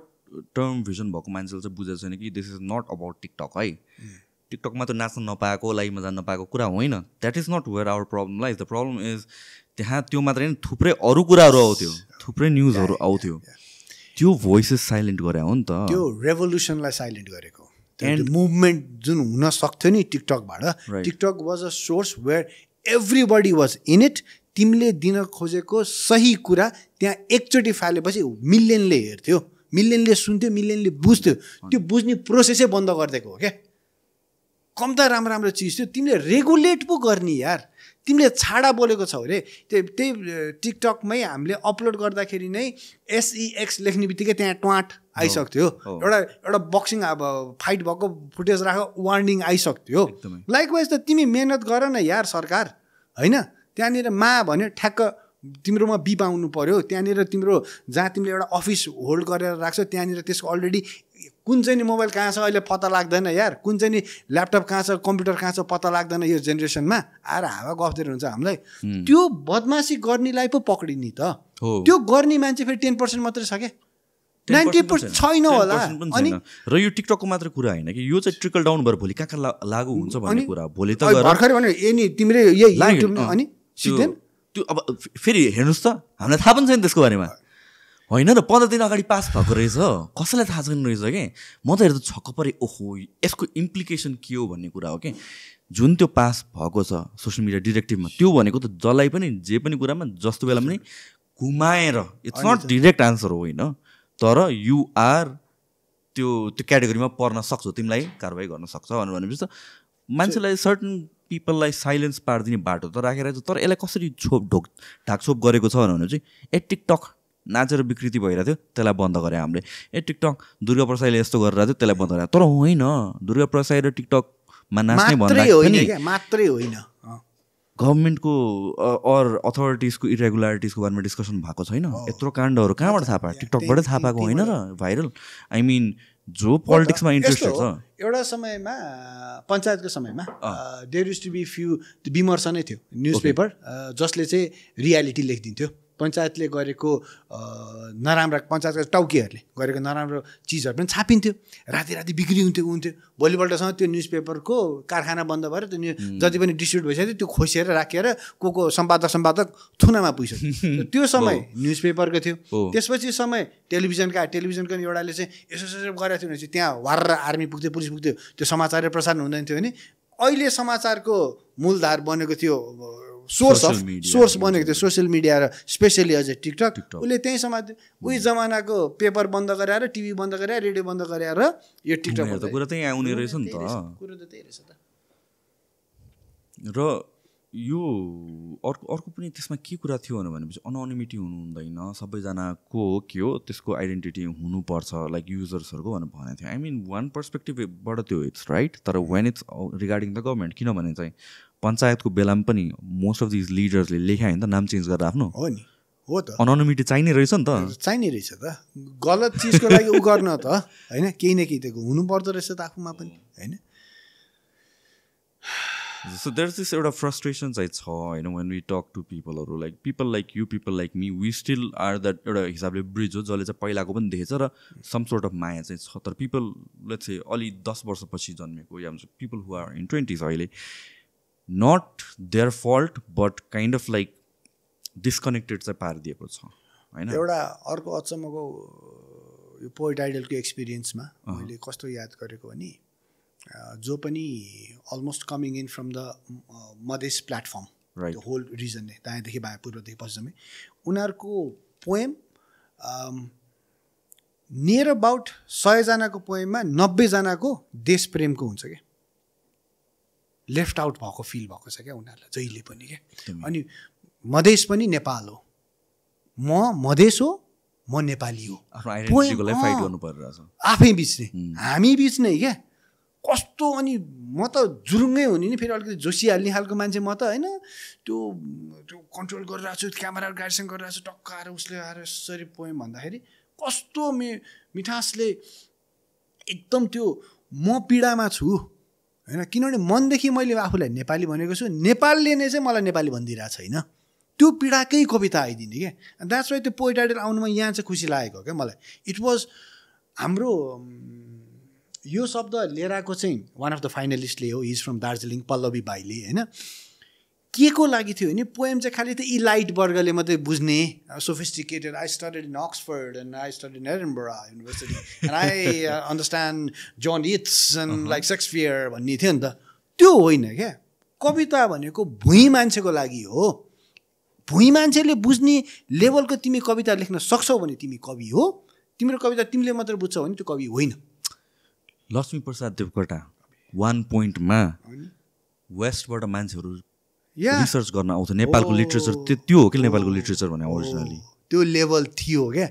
त्यो कथाहरू सुनेर हामी दङ्ग पर्दैन दुईवटा स्टोरी दुईवटा मान्छे राखेर वान एट अ टाइम नै भन्न सक्ने भनेको त्यो त्यसको ब्रेनमा के थियो यार भने जस्तो हो क्या यस्ता यस्ता कथाहरू छन् क्या सो पोइट आइडलले चाहिँ मलाई चाहिँ काहीँ न काहीँ राष्ट्रियता भनेको चाहिँ अलटुगेदरमै रहेछ है सेग्रिगेट डेग्रिगेट त्यो चाहिँ गर्न हुँदैन रहेछ किनभने ऊ जन्मिँदै भूमिमै जन्मेको छ भूमिमा जन्मे बित्तिकै आफै त्यो फिलिङ आइसक्दो रहेछ यस्ताहरूलाई चाहिँ नटुक्राउँ देशमा भएको फ्रस्ट्रेसनलाई चाहिँ एउटा एकदम हाई फाई पनि खोजेको छैन क्या नेपालले जस्ट नर्मल बेसिक चिज मात्रै खोजेको छ क्या त्यति मात्रमै खुसी छौँ क्या हामी धेरै सन्तोकी जात हो नि हामी हो धेरै सन्तोकी जात अहिले चाहिँ मलाई कस्तो लाग्छ भने चाहिँ most people where just fighting among each other क्या एउटाले भन्छ टिकटक बन्द हुनुपर्छ एकजनाले भन्छ टिकटक बन्द हुँदैन भनेर एन्ड मान्छेहरू फाइट गरिरहेको छ कि it's not a fight against each other होइन कि it's we as a whole fighting against the authoritarian government त्यो चाहिँ हुनुपर्ने हो कि एन्ड जुन हिसाबले यो प्रोपोगेन्डालाई फैल्याइएको छ कि like why this should be band or freedom of speech is a dangerous thing भनेर पनि एउटा हिसाबले भन्छ किनभने जसले पाए जे पनि बोल्दिने भने क्वेसन आउँछ नि त फ्रिडममा त रिस्क त जहिले पनि छ इफ बाटोमा हिँड्ने फ्रिडम छ भने ठोकिने रिस्क पनि छ कि त्यो भन्दा बाटोमा हिँड्न त बन्द गरिदिनु भएन नि त एक्ज्याक्टली त्यसको गाइडलाइन्स हुनु पर्यो त्यसको रुल्स हुनु पर्यो होइन अनि you being a responsible citizen त्यो छोडिदिनुपर्छ एउटा बच्चालाई पनि 15-16 वर्षसम्म पो आमाबाउले आफ्नै अन्डरमा राख्छ त्यसपछि 18 वर्ष 20 वर्ष भएपछि छोडिदिनु पर्यो उसलाई पनि डिसिजन लिन दिने आफू टाढाबाट हेर्ने हो वाच गर्ने हो अब्जर्भ गर्ने हो गाइड गर्ने हो that's how it should be it's not like त्यो बोल्न पाउँदैन बिकज दिस इज डेन्जरस भनेर त त्यसरी त बन्द गर्नु त भएन त्यो जस्टिफिकेसन दिनु भएन and the sad part is people are buying that bullshit I don't know त्यो मिडिया म्यानिपुलेसन हो कि त्यो the way they know the trick हो कि होइन सो त्यो ल्युर गरिदिने क्या अनि they are ल्युर्ड and they are doing it and in a massive scale frustration is growing day by day त्यसकै रिजल्ट हो क्या सबैको रिजल्ट त्यही नै आइरहेछ यो बोल्नेसँग रिलेटेड कुरामा coming back to commentary back in those days होइन किनभने you were like one of the first त्यो बेलामा चाहिँ किन दिस कमेन्ट्री भन्ने थिङ थिएन त्योभन्दा अगाडि होइन सो यो कमेन्ट्री हुनुपर्छ भन्ने चाहिँ कहाँबाट आयो अपिल कहाँबाट यो लडाइँको सानो कथा भनिदिउँ सो 98 मा जोइन गरेँ as a researcher script writer Vinod दाई प्रोग्राम चलाउँदै हुनुहुन्छ होइन थोरैले सो विनोद खरेललाई चाहिँ अहिले मैले पनि भने हिज अ नेसनल फुटबल प्लेयरै हो पुलिस क्लबको गोलकिपर नि दाई होइन अनि 99 को साफ नेपालको नेसनल टिम अब साफ गेम्स नेपालमा हुने द बिगेस्ट कहिले भयो 1999 सो तिमी 9 वर्ष मलाई याद छ साफ गेम्स भएको भनेर चाहिँ सम आई रिमेम्बर तर भयङ्कर ठुलो इभेन्ट हो नि देशको विजिट नेपाल 1999 होइन हो विजिट नेपाल 99 हो अनि त्यसपछि 99 मा 8 साफ गेम्स नेपालमा हुने भयो फर्स्ट साफ गेम्स पनि नेपालमै भएको त्यसपछि आएर एकैचोटि 8th हुने भयो चाइनाले आएर स्टेडियम बनाउनेदेखिको ठुलो हेल्प भएको नेपाललाई गजब बन्दै गयो इन्फ्रास्ट्रक्चर बन्दै गयो आफू अब म ए डिभिजन लेभलमा त हो म नेसनल टिम त पुग्दिनँ मलाई थाहा थियो म त्यो लेभलको प्लेयर थिइनँ मेरो इन्जुरीको कारणदेखिको स्किल लेभल त्यो लेभलको होइनदेखि मलाई थाहा थियो होइन काहीँ न काहीँ त प्रेजेन्स त चाहिएको छ मलाई पनि लोभी छु प्रेजेन्सको लागि त होइन अनि रिसर्च गरेको छु त्यो गरेको छु विनोद दाइले प्रोग्राम चलाउनु भएको छ स्क्रिप्ट सबै ल्याएको छु एडिटिङ आफू बसेको छु त्यो नन लिनियरवाला एडिटिङ हो नि घर्र घ्याट घर्र रिलवाला नि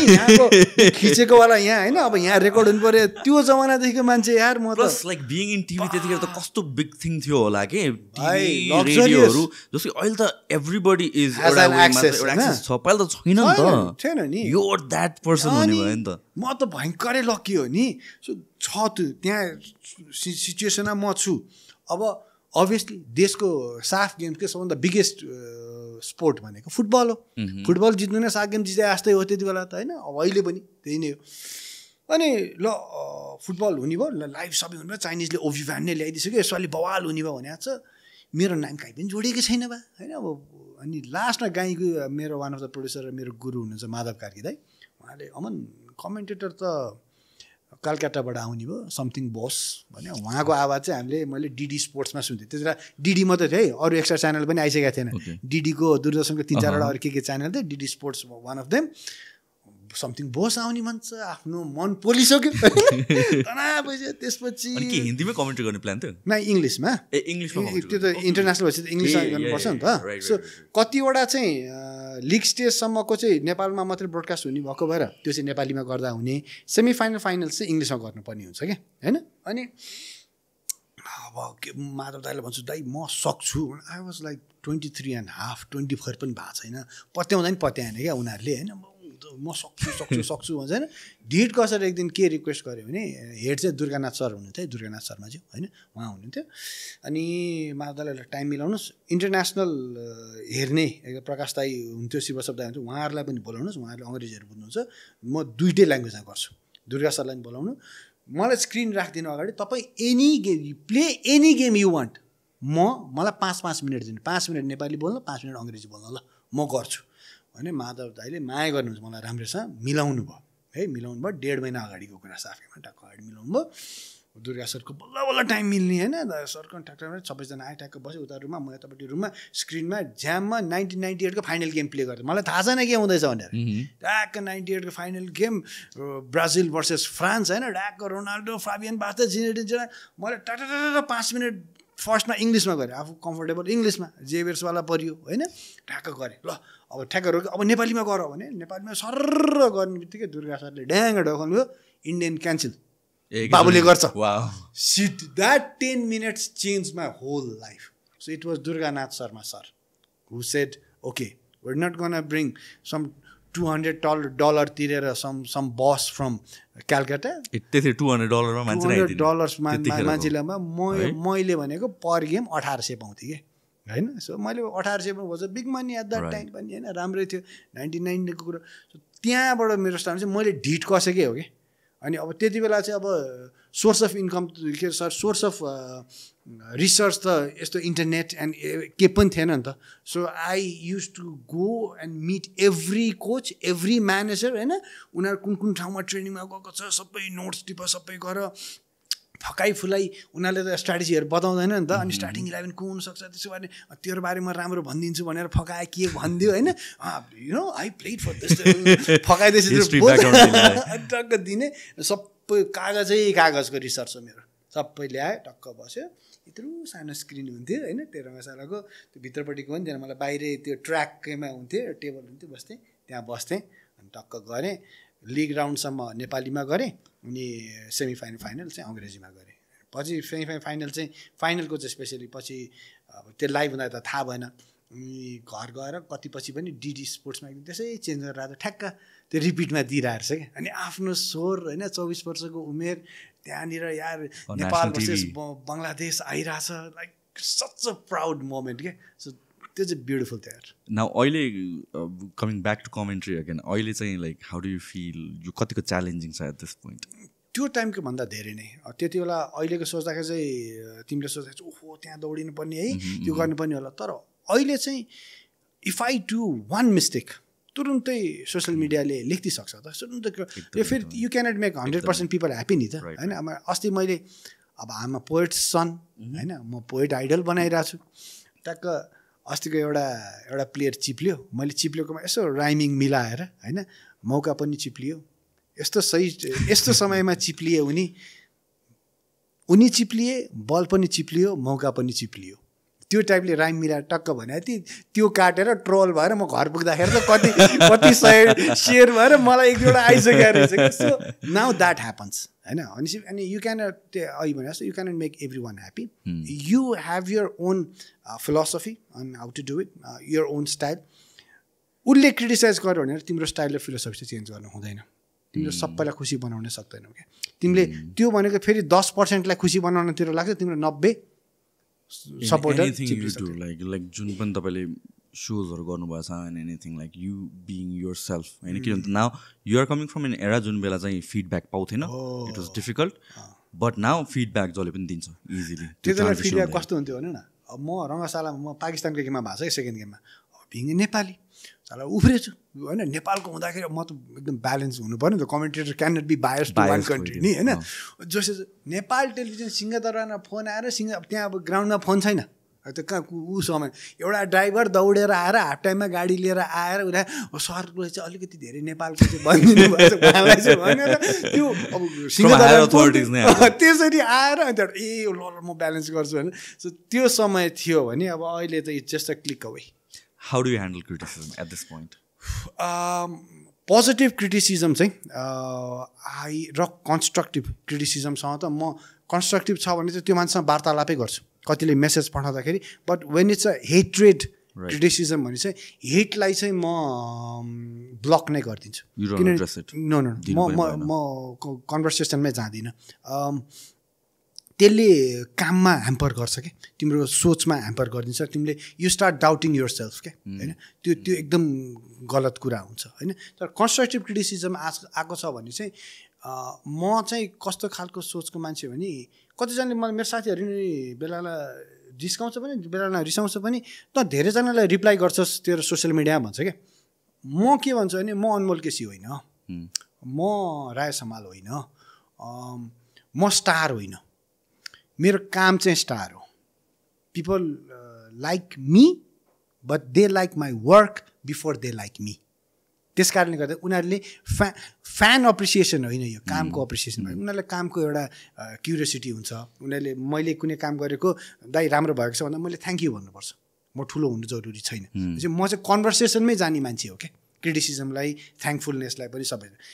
हामीलाई स्कुलमा सबभन्दा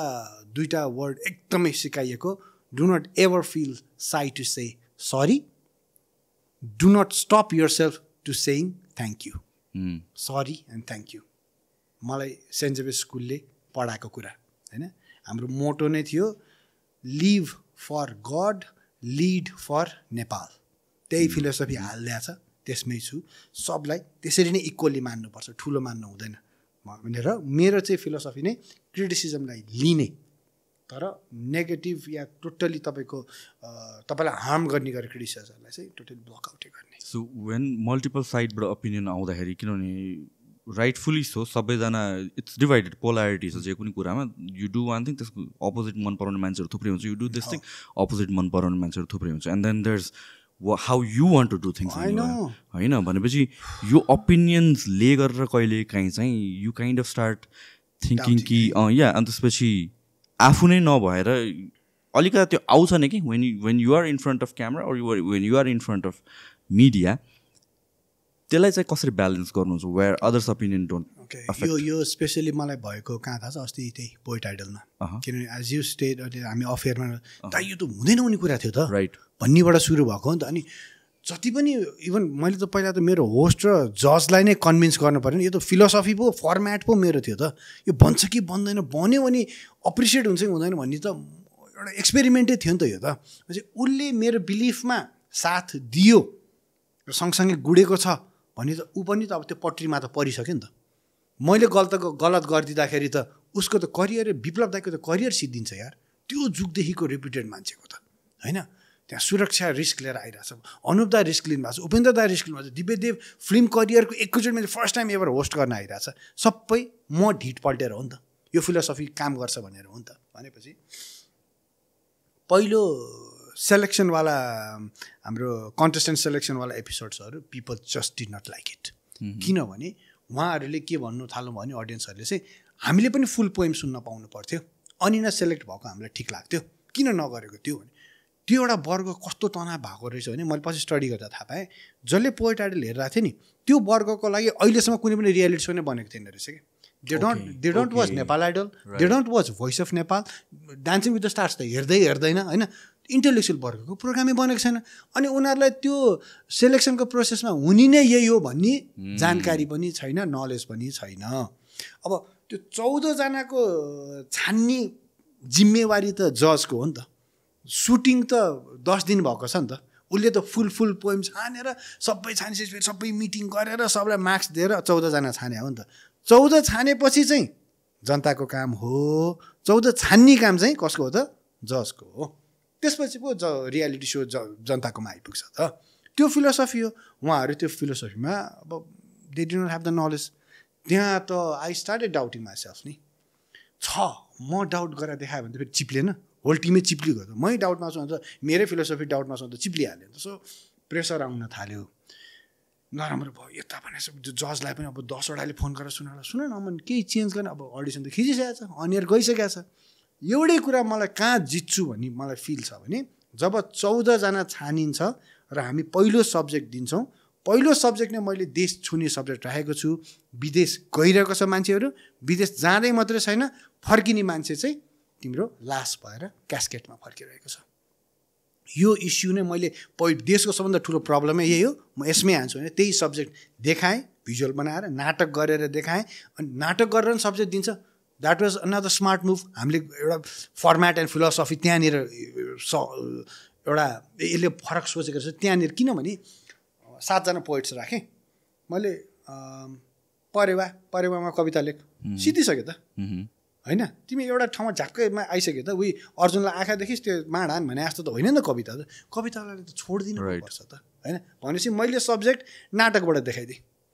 अब 7जना कविले नाटक हेऱ्यो, त्यहाँनिर एउटा बच्चा छ जसको बुवाको लास आइरहेको छ, उसको रियाक्सन के थियो भनेपछि एउटाले त्यो बच्चाकोबाट कविता लेख्छ, त्यहाँ बुढी आमा छ छोरोको एक्सपेक्टेसनमा बसिरहेको थियो, उसको तर्फबाट एउटा लेख्छ। अब वाइफ छ, वाइफ कतिको आत्तिदिने अब आमा बुढी आत्तिन्छ भने धेरै रुनी हो कि नरुनी हो कि उसको एक्सपेक्टेसन हस्बेन्डबाट कस्तो थियो त्यसकोबाट लेख्ने हो कि या लास्ट जुन आइरहेछ कवि हो नि त रवि नपुगेको ठाउँमा कवि पुग्छ लास्ट भएर कविता लेख्छ नि त उसले भनेपछि त अनि एउटाले देशको सिचुएसनबाट लेख्ला भनेपछि तिम्रो 7जना मान्छेबाट अरिजिनल कन्टेन्ट वेरएज तिमी नेपाल आइडल कुनै पनि अरू पनि आइडल हेर्छौ नि त्यो सबै के हो त तिम्रो पहिला गाइसकेको गाना फेरि रिगाउने पहिला त्यो सबै त्यो हो नि त दिस इज अरिजिनल कन्टेन्ट हो उसले अब होटेल गएर लेख्छ क्लोज क्याम्पमा गएर लेख्छ भनेपछि मैले त्यो सब्जेक्ट छुन्छु र उनीहरू सबैलाई पनि एक्ट अनुसारले म डेलिभर गराउँछु भनेपछि त्यहाँ जित्छु भने त मलाई थाहा थियो नि त 6वटा एपिसोडमा हारिसकेँ त 7औं र 8औँमा गएर म जित्छु भने मलाई थाहा थियो कि एउटा चिज के रहेछ भने भाग्यले मलाई चाहिँ हेरेन म भाग्यबाट चाहिँ ठगिएको मान्छे भगवान्ले मलाई हेरेन भगवान्ले व्यवस्था गर्यो मलाई मान्छे त्यो भन्ने एउटा फ्रस्ट्रेसन जुन हुन्छ नि त्यसकोमा चाहिँ मेरो एउटा सिम्पल फिलोसफी छ भगवान् यहाँ आउँदैन पहिलो एपिसोडमा भगवान् आउँदैन यो टेबलको लम्बाइ छ नि भगवान् 50 मिटर्समा छ क्या ठ्याक्कै आधीमा छ क्या आधी तिमी हिँड्ने हो क्या तिमी आधी हिँडेपछि अनि भगवान्ले तिमीलाई समातेर तानिदिन्छ कि जब तिमी 25मै फर्किन्छौ 15मा फर्किन्छौ 35मा फर्किन्छौ भने तिमी भगवान्सँग पुग्नै सकेको छैन तिमी भाग्यमा पुग्नै सकेको छैन क्या तिमी त्यहाँसम्म त you have to knock on the door क्या you have to push your self त्यहाँसम्म पुग्यौँ हामी 7औं एपिसोडमा 50% पुग्यौँ 8औँदेखि भाग्य र भगवान्ले हामीलाई तान्यो घर मान्छेको घर मोबाइल टिकटकमा पुग्यो हाम्रो कविताहरू त्यो मेसेज देशसम्म पुग्यो नि त सिचुएसन त हामीले पोइट्री मार्फत त देश चलाउने एडमिनिस्ट्रेटरलाईसम्म देखायौँ नि त त्यो पछि मेरो जजको मुहारमा परिवर्तनै अर्कै थियो कि they were so happy coming into the so cameraman खुसी छ ऊ खुसी छ एडिटर खुसी छ once the result starts coming त हुनु पऱ्यो तर त्यहाँसम्म त I did doubt brother एनिथिङमा initially tough हुनुको कारण इट्स नट द आउटपुटको कारणले होइन कि आउटकमको कारणले because you don't get validation र यु डोन्ट गेट एउटा एफर्मेसन कि मैले गरिरहेको आइडिया अर एक्सन जे छ this is the right thing to do or this is working out for me भनेको जबसम्म त्यो फर्स्ट साइन नै आउँदैन तबसम्म चाहिँ you're still in doubt you're not sure about what to do and then त्यो मोटिभेसन बिल्ड हुने once motivation आएपछि त सकिहाल्यो नि त्यसपछि मान्छेले मजाले गरिहाल्छ त्यसैले ड्राइभ गर्छ तर त्यो नआउन्जेलसम्म पनि बिङ इन डिसिप्लिन एन्ड हुन्छ यो चाहिँ आउँछ है इभेन्चुली आउँछ यो 7वटा चाहिँ मैले जसरी पनि गर्नै पर्छ भने सबभन्दा गाह्रो त्यही त हो नि लाइक फिटनेसकै कुरामा पनि like if you are looking for result 1 हप्तामा आउँदैन थियो बट म 6 महिना त जसरी पनि गर्छु भनेपछि त्यसपछि once you start seeing result त्यसपछि एडिक्टेड नै भएर जान्छ सेम थिङ इन लाइफ मैले फिटनेसको धेरैजनाको देखाएको छु फोटो देख्छ अर्को एउटा साथीको चाहिँ स्टोरीमा देख्छ होइन यहाँ चेन्ज भयो बढी हो उसले सोध्छ साला 4 दिनमा त भइहाल्छ इन्स्टाग्रामले त्यही नै बिगारेछ इन्स्टाग्रामले बिगारेको everything is like done in 2 months transformation अनि हुँदैन त्यो नभएपछि त्यो फ्रस्ट्रेसन लेभल आइदिँदो रहेछ क्या right so you need to push it to the हाफसम्म त आफूले पुस गर्नै पर्छ सर्ट ब्रेक लिँदा एउटा हस् 2 घन्टामै सर्ट ब्रेक हाल्नु 2 घन्टा भयो एक्सेसिबल थिएन एकदमै महँगो थियो डायलगबाट गर्नुपर्थ्यो वाइल्ड एक्सपेन्सिभ अनि एकदमै स्लो होइन अनि लाइब्रेरी गएर पनि पढाएको छु के त्यो बेलामा हामीलाई केही कुरामा बुझ्नु पऱ्यो भने द्याट वाज द थिङ्स अनि त्यसपछि बिस्तारै साइबर क्याफेको कुराहरू आयो फ्लप्पी डिस्क गर्छ फ्लप्पी डिस्क लिएर जाने सब वेब पेजहरू डाउनलोड गर्ने अनि त्यसपछि घरमा आएर अफलाइनमा मजाले पढ्ने काइन्ड अफ के त्यो एरा पनि थियो one and then now we are in the era of AI ठ्याक्क हामी कुरा गरिरहेको थियो छ त्यो एकचोटि प्ले गरौँ न यस्तो यो आई नोटिस त्यो राइज भएको लास्ट 3-4 मन्थ्स अगाडि चाहिँ जब अरूको भोइसमा गर्न थालेको थियो या सङहरू नै आउनु थाल्यो ड्रेकको यसको उसको तर त्यतिखेर याद चाहिँ हुन्थ्यो कि लाइक ओके यो चाहिँ एआई हो है भनेर चाहिँ एट दिस पोइन्ट एआई यस्तो भइसक्यो कि लाइक टिकटकमा त कति धेरै छ इभन नेपालको पनि कति धेरैले बनाएको छन् त्यस्तो होइन डिफ्रेन्ट भोइसेसमा र जुन चाहिँ एआईको त्यो क्रिएसनको भन्ने कि त्यो कन्टेन्टको भन्ने कि त्यो जुन साउन्डको जुन इम्प्रुभमेन्ट छ त्यो अब छुट्याउनै नसकिने काइन्ड अफ पर्सपेक्टिभले भइसक्यो कि यो क्लिप होइन अडियो चाहिँ हाम्रो धोनी मोदीज्यू अनि ल Yuvraj Singh this is so accurate कि फेरि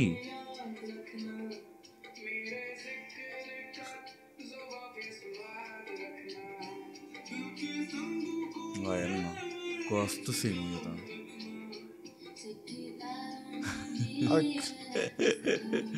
यो मेकानिजम कानी हेर्नु न कानीले गाइदिन्छ सब हिन्दी गाइदिन्छ भएछ त्यो डबिङ हानिदिन्छ केटाहरूले ल सेम त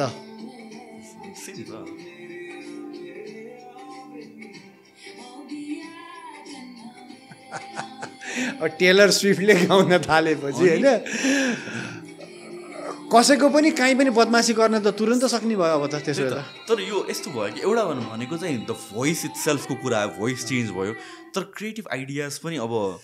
लाइक हुन्छ नि इजिली भन्ने एउटा वेबाट if you know how to use it properly creative आइडियाजहरू पनि आउने भयो होइन people can do a lot of things र यसले गरेर चाहिँ इभन हलिउडमा स्ट्राइक भएको यही कारणले त हो नि त इभेन्चुली उनीहरूको डिमान्ड हुनु भनेको चाहिँ सर्टन एस्पेक्ट्स अफ एआई रोक्ने in Hollywood when it comes to creativity when it comes to maybe एनिमेसनहरू जस्तो कि एनिमेसनको जब त धरापमै भयो नि त त्यो होइन अब आर्टिस्टसम्म त सर्टन थिङ्सले रोक्ला तर एनिमेसनलाई के को पर्सपेक्टिभबाट रोक्ने त भन्ने कुराहरू आयो यसको फ्युचर इम्प्लिकेसन के हुनसक्छ वेन स्पेसली जस्तो यु बिङ समन जसले चाहिँ ओरिजिनल आइडियाजहरू निकालेर छ ओरिजिनल सोजहरू निकालेर छ त्यसै गरी मुभिजहरू निकाल्ने होला मान्छेहरूले original कन्सेप्टमा what is the implication what does AI यो लेभलमा बढ्नु मिन फर यु हामी जस्तो मान्छेको लागि चाहिँ अझ यो हाम्रो प्रोफेसनको मान्छेको लागि च्यालेन्जिङ मात्रै होइन होइन नट ह्युमनमा गइसक्छौँ क्या हामी राइट सो म चाहिँ मेरो छोराहरू त यो जेनजी होइन मलाई त के डाइनोसर एज भन्छ तिनीहरूले जिस्काउँछ होइन यो जेनजीहरूको माइन्डसेट जुन प्रकारको छ होइन यो केटाकेटीहरूको इभन उनीहरू पनि जतिसुकै वाइज भए तापनि यो अहिलेको यो इन्भेन्सनहरूमा उनीहरू नै एउटा सर्टन टाइममा पुगेर उनीहरू नै replace भइदिन्छ by a machine so it starts becoming inhuman होइन अनि म छोरासँग बस्छु मलाई यो फिल्मले किन छोएन बाबा मलाई त यसले छुइरहेछ भन्छ उसलाई सुपर हिरोज मनपर्छ कि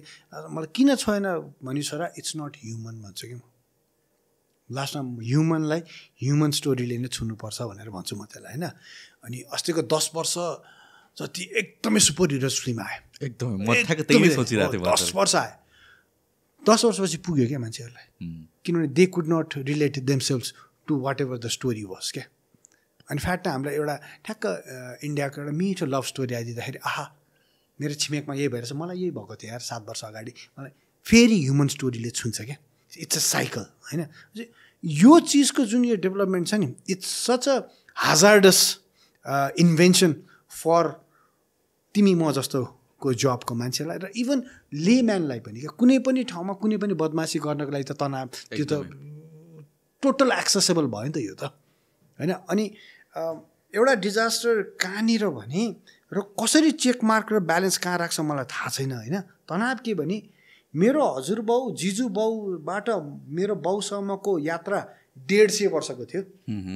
150 वर्षको डेभलपमेन्टमा मेरो बाउ काठमाडौँमा जुन बेला मेरो बाउ चाहिँ 15 वर्षको उमेरमा आएको अरे 4 दिन हिँड्दै आएको अरे तनहुँबाट 4 दिन हिँडेर काठमाडौँ आइपुग्यो त्यहाँबाट उसको करियर सुरु भएको पढ्न थाल्यो होइन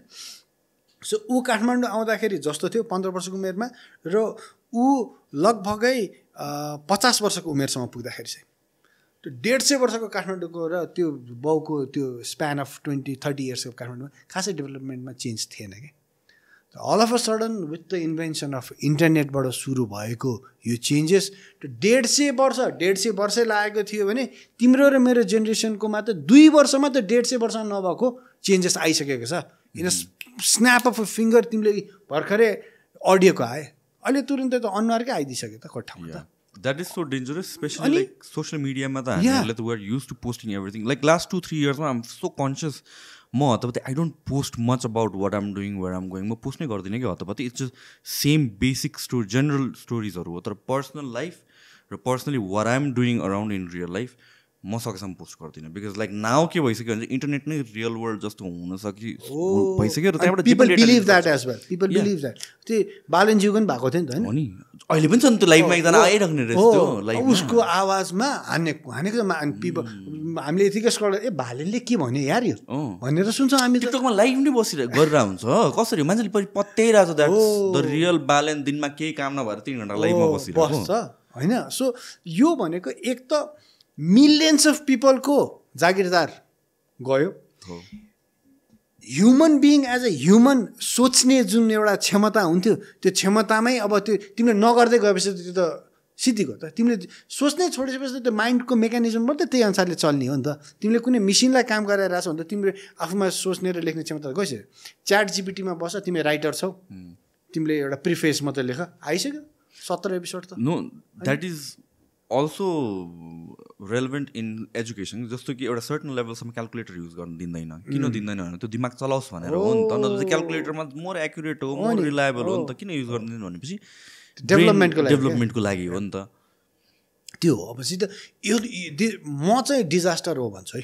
यो चाहिँ डिजास्टर हो भन्छु र हामी साँच्ची नै अब आइरहनु न यार त्यो लेखकहरूले कसरी देख्छ र हलिउडले कसरी देख्छ थाहा छैन ऊ जुन हामी फिल्म हेर्छौँ विल स्मिथले चाहिँ आई रोबोट भनेर ड्याङ्की रोबोटलाई हानेको उसले नै क्रिएसन गरेको रोबोट ऊभन्दा इन्टेलिजेन्ट भइसक्यो रोबोटमै सर्टन ह्युमन एलिमेन्ट्स आइसक्यो ह्युमनलाई को फिलिङ बुझेर त्यसलाई जित्न थालिसक्यो भनेपछि त यार इज इट फार अवे भनेर डर लाग्न थाल्ने रहेछ क्या आजकल चाहिँ क्या I don't see it far भनेर होइन म चाहिँ काठमाडौँ आउँदाखेरि त्यो भक्तपुरको ट्रली बस आउँदाखेरि ओ माई गड त्यो तार त्यो यार it was not that far away at all यार अनि भने तिमी 33 वर्ष भएको केटालाई तिमीलाई थाहा छ म 50 भए पनि म त हुर्केकै हो ट्रली बससँग ट्रली बस हटाएकै धेरै पनि भएको छैन पछि त्यो देख्दै आएकोलाई अल अफ अ सडन तिम्रै अनुहारको अर्कोले चाहिँ टिकटकमा लाइभ हानिदिइरहेछ तिम्रो भोइसमा अर्कोले गीत हानिदिइरहेछ मोदीको स्वरमा गीत आइरहेछ शेरबहादुर देउवा र केपी ओली नाचिरहेछन् होइन भने त this is not a joke क्या त्यही अराजकता त्यही अहिले हामीले सुरुमै कुरा गऱ्यौँ नि लेन क्रस गर्नेदेखिको क्या so now people are forgetting their personal freedom कहाँसम्मको हो भनेर क्या तिमीले पर्सनल फ्रिडम पाउँदाखेरि अर्कोलाई हार्म गर्न पाउँछ या पाउँदैन भन्ने प्रश्न चिन्है अब चाहिँ आई थिङ्क त्यो इरेज नै हुन लागिसक्यो कि त्यो प्रश्न नै अलरेडी प्रश्न चिन्है छैन कि तिमीलाई गलत हो भनेर पनि काहीँ स्ट्राइक गर्छ भने पो गलत हो कि भनेर सबकन्सियसली तिमी सोध्छौ तिमीलाई त्यो गलत हो भनेर पढाइएकै छैन भने त तिम्रो लागि त्यो गलत हुँदै होइन नि त्यो रेगुलर वर्क र यो जुन तपाईँले भन्नु ट्रान्सफर्मेसन अफ त्यो 50 years भर्सेस मेबी 2 yearsको कुरा यो सबै भएको last 1 yearमा we have to understand chat GPT maybe a year भन्दा हल्का बेसी होला and then once chat GPT आएपछि त्यसपछि आउनु थाल्यो यो भोइसको कुरा त्यसपछि अरू एआई टुल त्यसपछि भिजुलाइजेसन कुराहरू तर मोरलेस इट जस्ट 1 yearमा जुन ड्रास्टिक वेमा ट्रान्सफर्म भएको छ अल दिस मिडियादेखि लिएर everything scary it's scary it is scary साँच्चै ढाँटेको होइन अर्को पालि तिमी ठ्याक्क पड्कामा अरे यार मेरो जस्तो च्यानल अर्को रहेछ त मै बोलिरहेको छु त त्यहाँ भने जस्तो निस्किनु बेर छैन अनि यो कसरी पनि बनाउने मान्छे त्यति बेला भनेको थियो नि न्युक्लियर बनाउँदाखेरि अब मैले चाहिँ ओपन आइमा मैले चाहिँ डिजास्टर क्रिएट गरेँ भनेर उसले आफैले गिल्ट फिल गरिरहेको थियो नि त यसले गर्दाखेरि त मान्छे पो मर्ने भयो त लास्टमा त है दानवै मारे पनि दानव पनि मान्छे त मान्छे नै हो त्यसमा पर्ने भयो ऊ त बिचरा होइन सो त्यस्तै गरेर यसको प्रिकसन नलिकन बनाइराख्दाखेरिको पछिको गएर आफ्टर म्याथ के त भनेर क्यालकुलेसनमा त छैन जस्तो लाग्छ बनाइरहेछ रमाइलो भइरहेछ गरिरहेछ भनेपछि यसले कहाँनिरसम्म ठेल्दै गइरहेर एउटा मेजर डिजास्टर हुनसक्छ भन्ने क्यालकुलेसनमा चाहिँ हामी चुकिरहेछौँ र मलाई चाहिँ यत्रो धेरै मान्छेहरूको रोजीरोटीकोमा प्रश्न चिन्ह आउनुभन्दा अगाडि चाहिँ यस्तो कुराहरू चाहिँ I don't know. Should be somewhat regulated. It has to be. This is your conversation में आएको I think 5-7 वर्ष अगाडि नै इलोन मस्कले पनि भन्दै त्यतिखेर like if you don't understand or acknowledge the dangers of AI, you don't know about AI भनेर भन्थ्यो त्यतिखेर त के रहेछ भने हामीले पनि त त्यो हिसाबले इमेजिन गर्न सकेको थिएन एआई को स्कोप के हो किनभने हामीले बुझ्यो भने जुन मुभीहरूमा देखाएको छ रोबोट्सहरू भन्ने मात्रै बुझ्थ्यौँ तर त्यो मात्र होइन रहेछ नि त एनिथिङ लाइक यो पहिलादेखि नै डिबेटमा आउने टेक्नोलोजीले ब्लु कलर जब्सलाई हटाउँछ जो हार्ड वर्किङ लेबर छ त्यसलाई हटाउँछ तर नाउ टेक्नोलोजीले थिङ्किङ पिपललाई क्रिएटिभ पिपललाई हटाइदिइरहेछ कि that's the first target at this point and I think people are now understanding like some sort of है गाइडलाइन्स चाहिँ चाहिन्छ है दिस इज जुन 1 इयरमा एक्सेलरेट भएको छ this is massive and this thing can go out of hand भन्ने perspective is coming out dangerous one all right दाइ त्यही हो अब नेक्स्ट 5 years 10 years हेरौँ हाम्रो यहाँ के हुन्छ ग्लोबली के हुन्छ इट्स अलवेज एक्साइटिङ यो एभ्री जेनेरेसनमा हुने रहेछ कि हामी त पिनेकल अफ टेक्नोलोजी छौँ योभन्दा बेटर के नै हुनसक्छ जस्तो लाग्छ and then something else comes in so जस्तो कि पहिला मोबाइल फोन नै हाम्रो नर्मल नोकिया फोनहरू क्या खतरा लाग्छ एन्ड देन आइफोन आयो and then full screen phone आयो त्यो नर्म भएर गयो यो डेकेडको म्यासिभ ट्रान्सफर्मेसन भनेको चाहिँ आर्टिफिसियल इन्टेलिजेन्स नै हो कि and then we are looking at the world differently र 10 वर्ष अगाडि पनि त्यही लागेको थियो कि हामी पिनिकल अफ प्रोग्रेसमा छौँ योभन्दा डेभलपमेन्ट केही हुँदैन भने something comes up and it's so exciting कि अहिले हामीलाई लागिरहेको छ एआई के भयो जस्तो भनेपछि 2034मा चाहिँ के हुन्छ भन्ने कुरा चाहिँ सो त्यही त अस्ति कस्तो कुरा हामी आफ्नै आँखा अगाडि चाहिँ हामी गाडीसँग भुइँमै गुडिरहेको देखिरहेछौँ राइट मेबी हाम्रै लाइफ टाइममा नै गाडी चाहिँ आकाशमा होइन ट्याक्सी त्यहाँबाट घुरेर उडेर ठ्याक्कै त्यहाँ पुगिरहेको देख्न बेर्छ चाइनामा त गर्नु थाल्यो भने एक्सपेरिमेन्टेसन एन्ड लाइक कतिवटा प्रोजेक्ट्सहरू they have already started doing that भनेर भन्छ in terms of like flying कार्सहरूमा चाहिँ innovation It's exciting to see what the future of beholds. त्यही होइन अनि हाम्रो जेनेरेसन र जहिले पनि from art perspective art people sport पिपलमा चाहिँ it has to be human भन्ने चाहिँ एउटा प्रश्न जहिले या एउटा स्टेटमेन्ट त्यो सधैँ हुनुपर्दो रहेछ अदरवाइज त यो छुँदैन फर इक्जाम्पल स्पोर्ट के को लागि त भनेर भन्छ ह्युमन एबिलिटी टेस्ट गर्नलाई त हो नि त होइन आर्ट के को लागि भनेर भन्छ ह्युमन क्रिएटिभिटी टेस्ट गर्नलाई त होइन मलाई उसाइन बोल्टले 9.61मा कुद्यो भन्दाखेरि पो एक्साइटमेन्ट अब फलानाको रोबोट क्रिएट भएको थियो ऊ चाहिँ 2 सेकेन्डमा चाहिँ 100 मिटर पार भएर मलाई के को एक्साइटमेन्ट क्या थियो राइट होइन so certain थिङ्समा human elements always हुनुपर्छ एकदमै हुनुपर्छ all right that was a great conversation 2 घन्टा हामीले कटायो जस्तो छ it's always interesting to hear you speak तपाईँको experiences and everything with all the things that you have done it's insane truly नै and thank you so much for having this conversation no worries मजा आयो गफ गर्न चाहिँ मजा आयो still got a long way to go गर्नु छ यार एक दुईवटा काम चाहिँ गर्नुपर्छ मजाको all right thank you so much thank you brother by by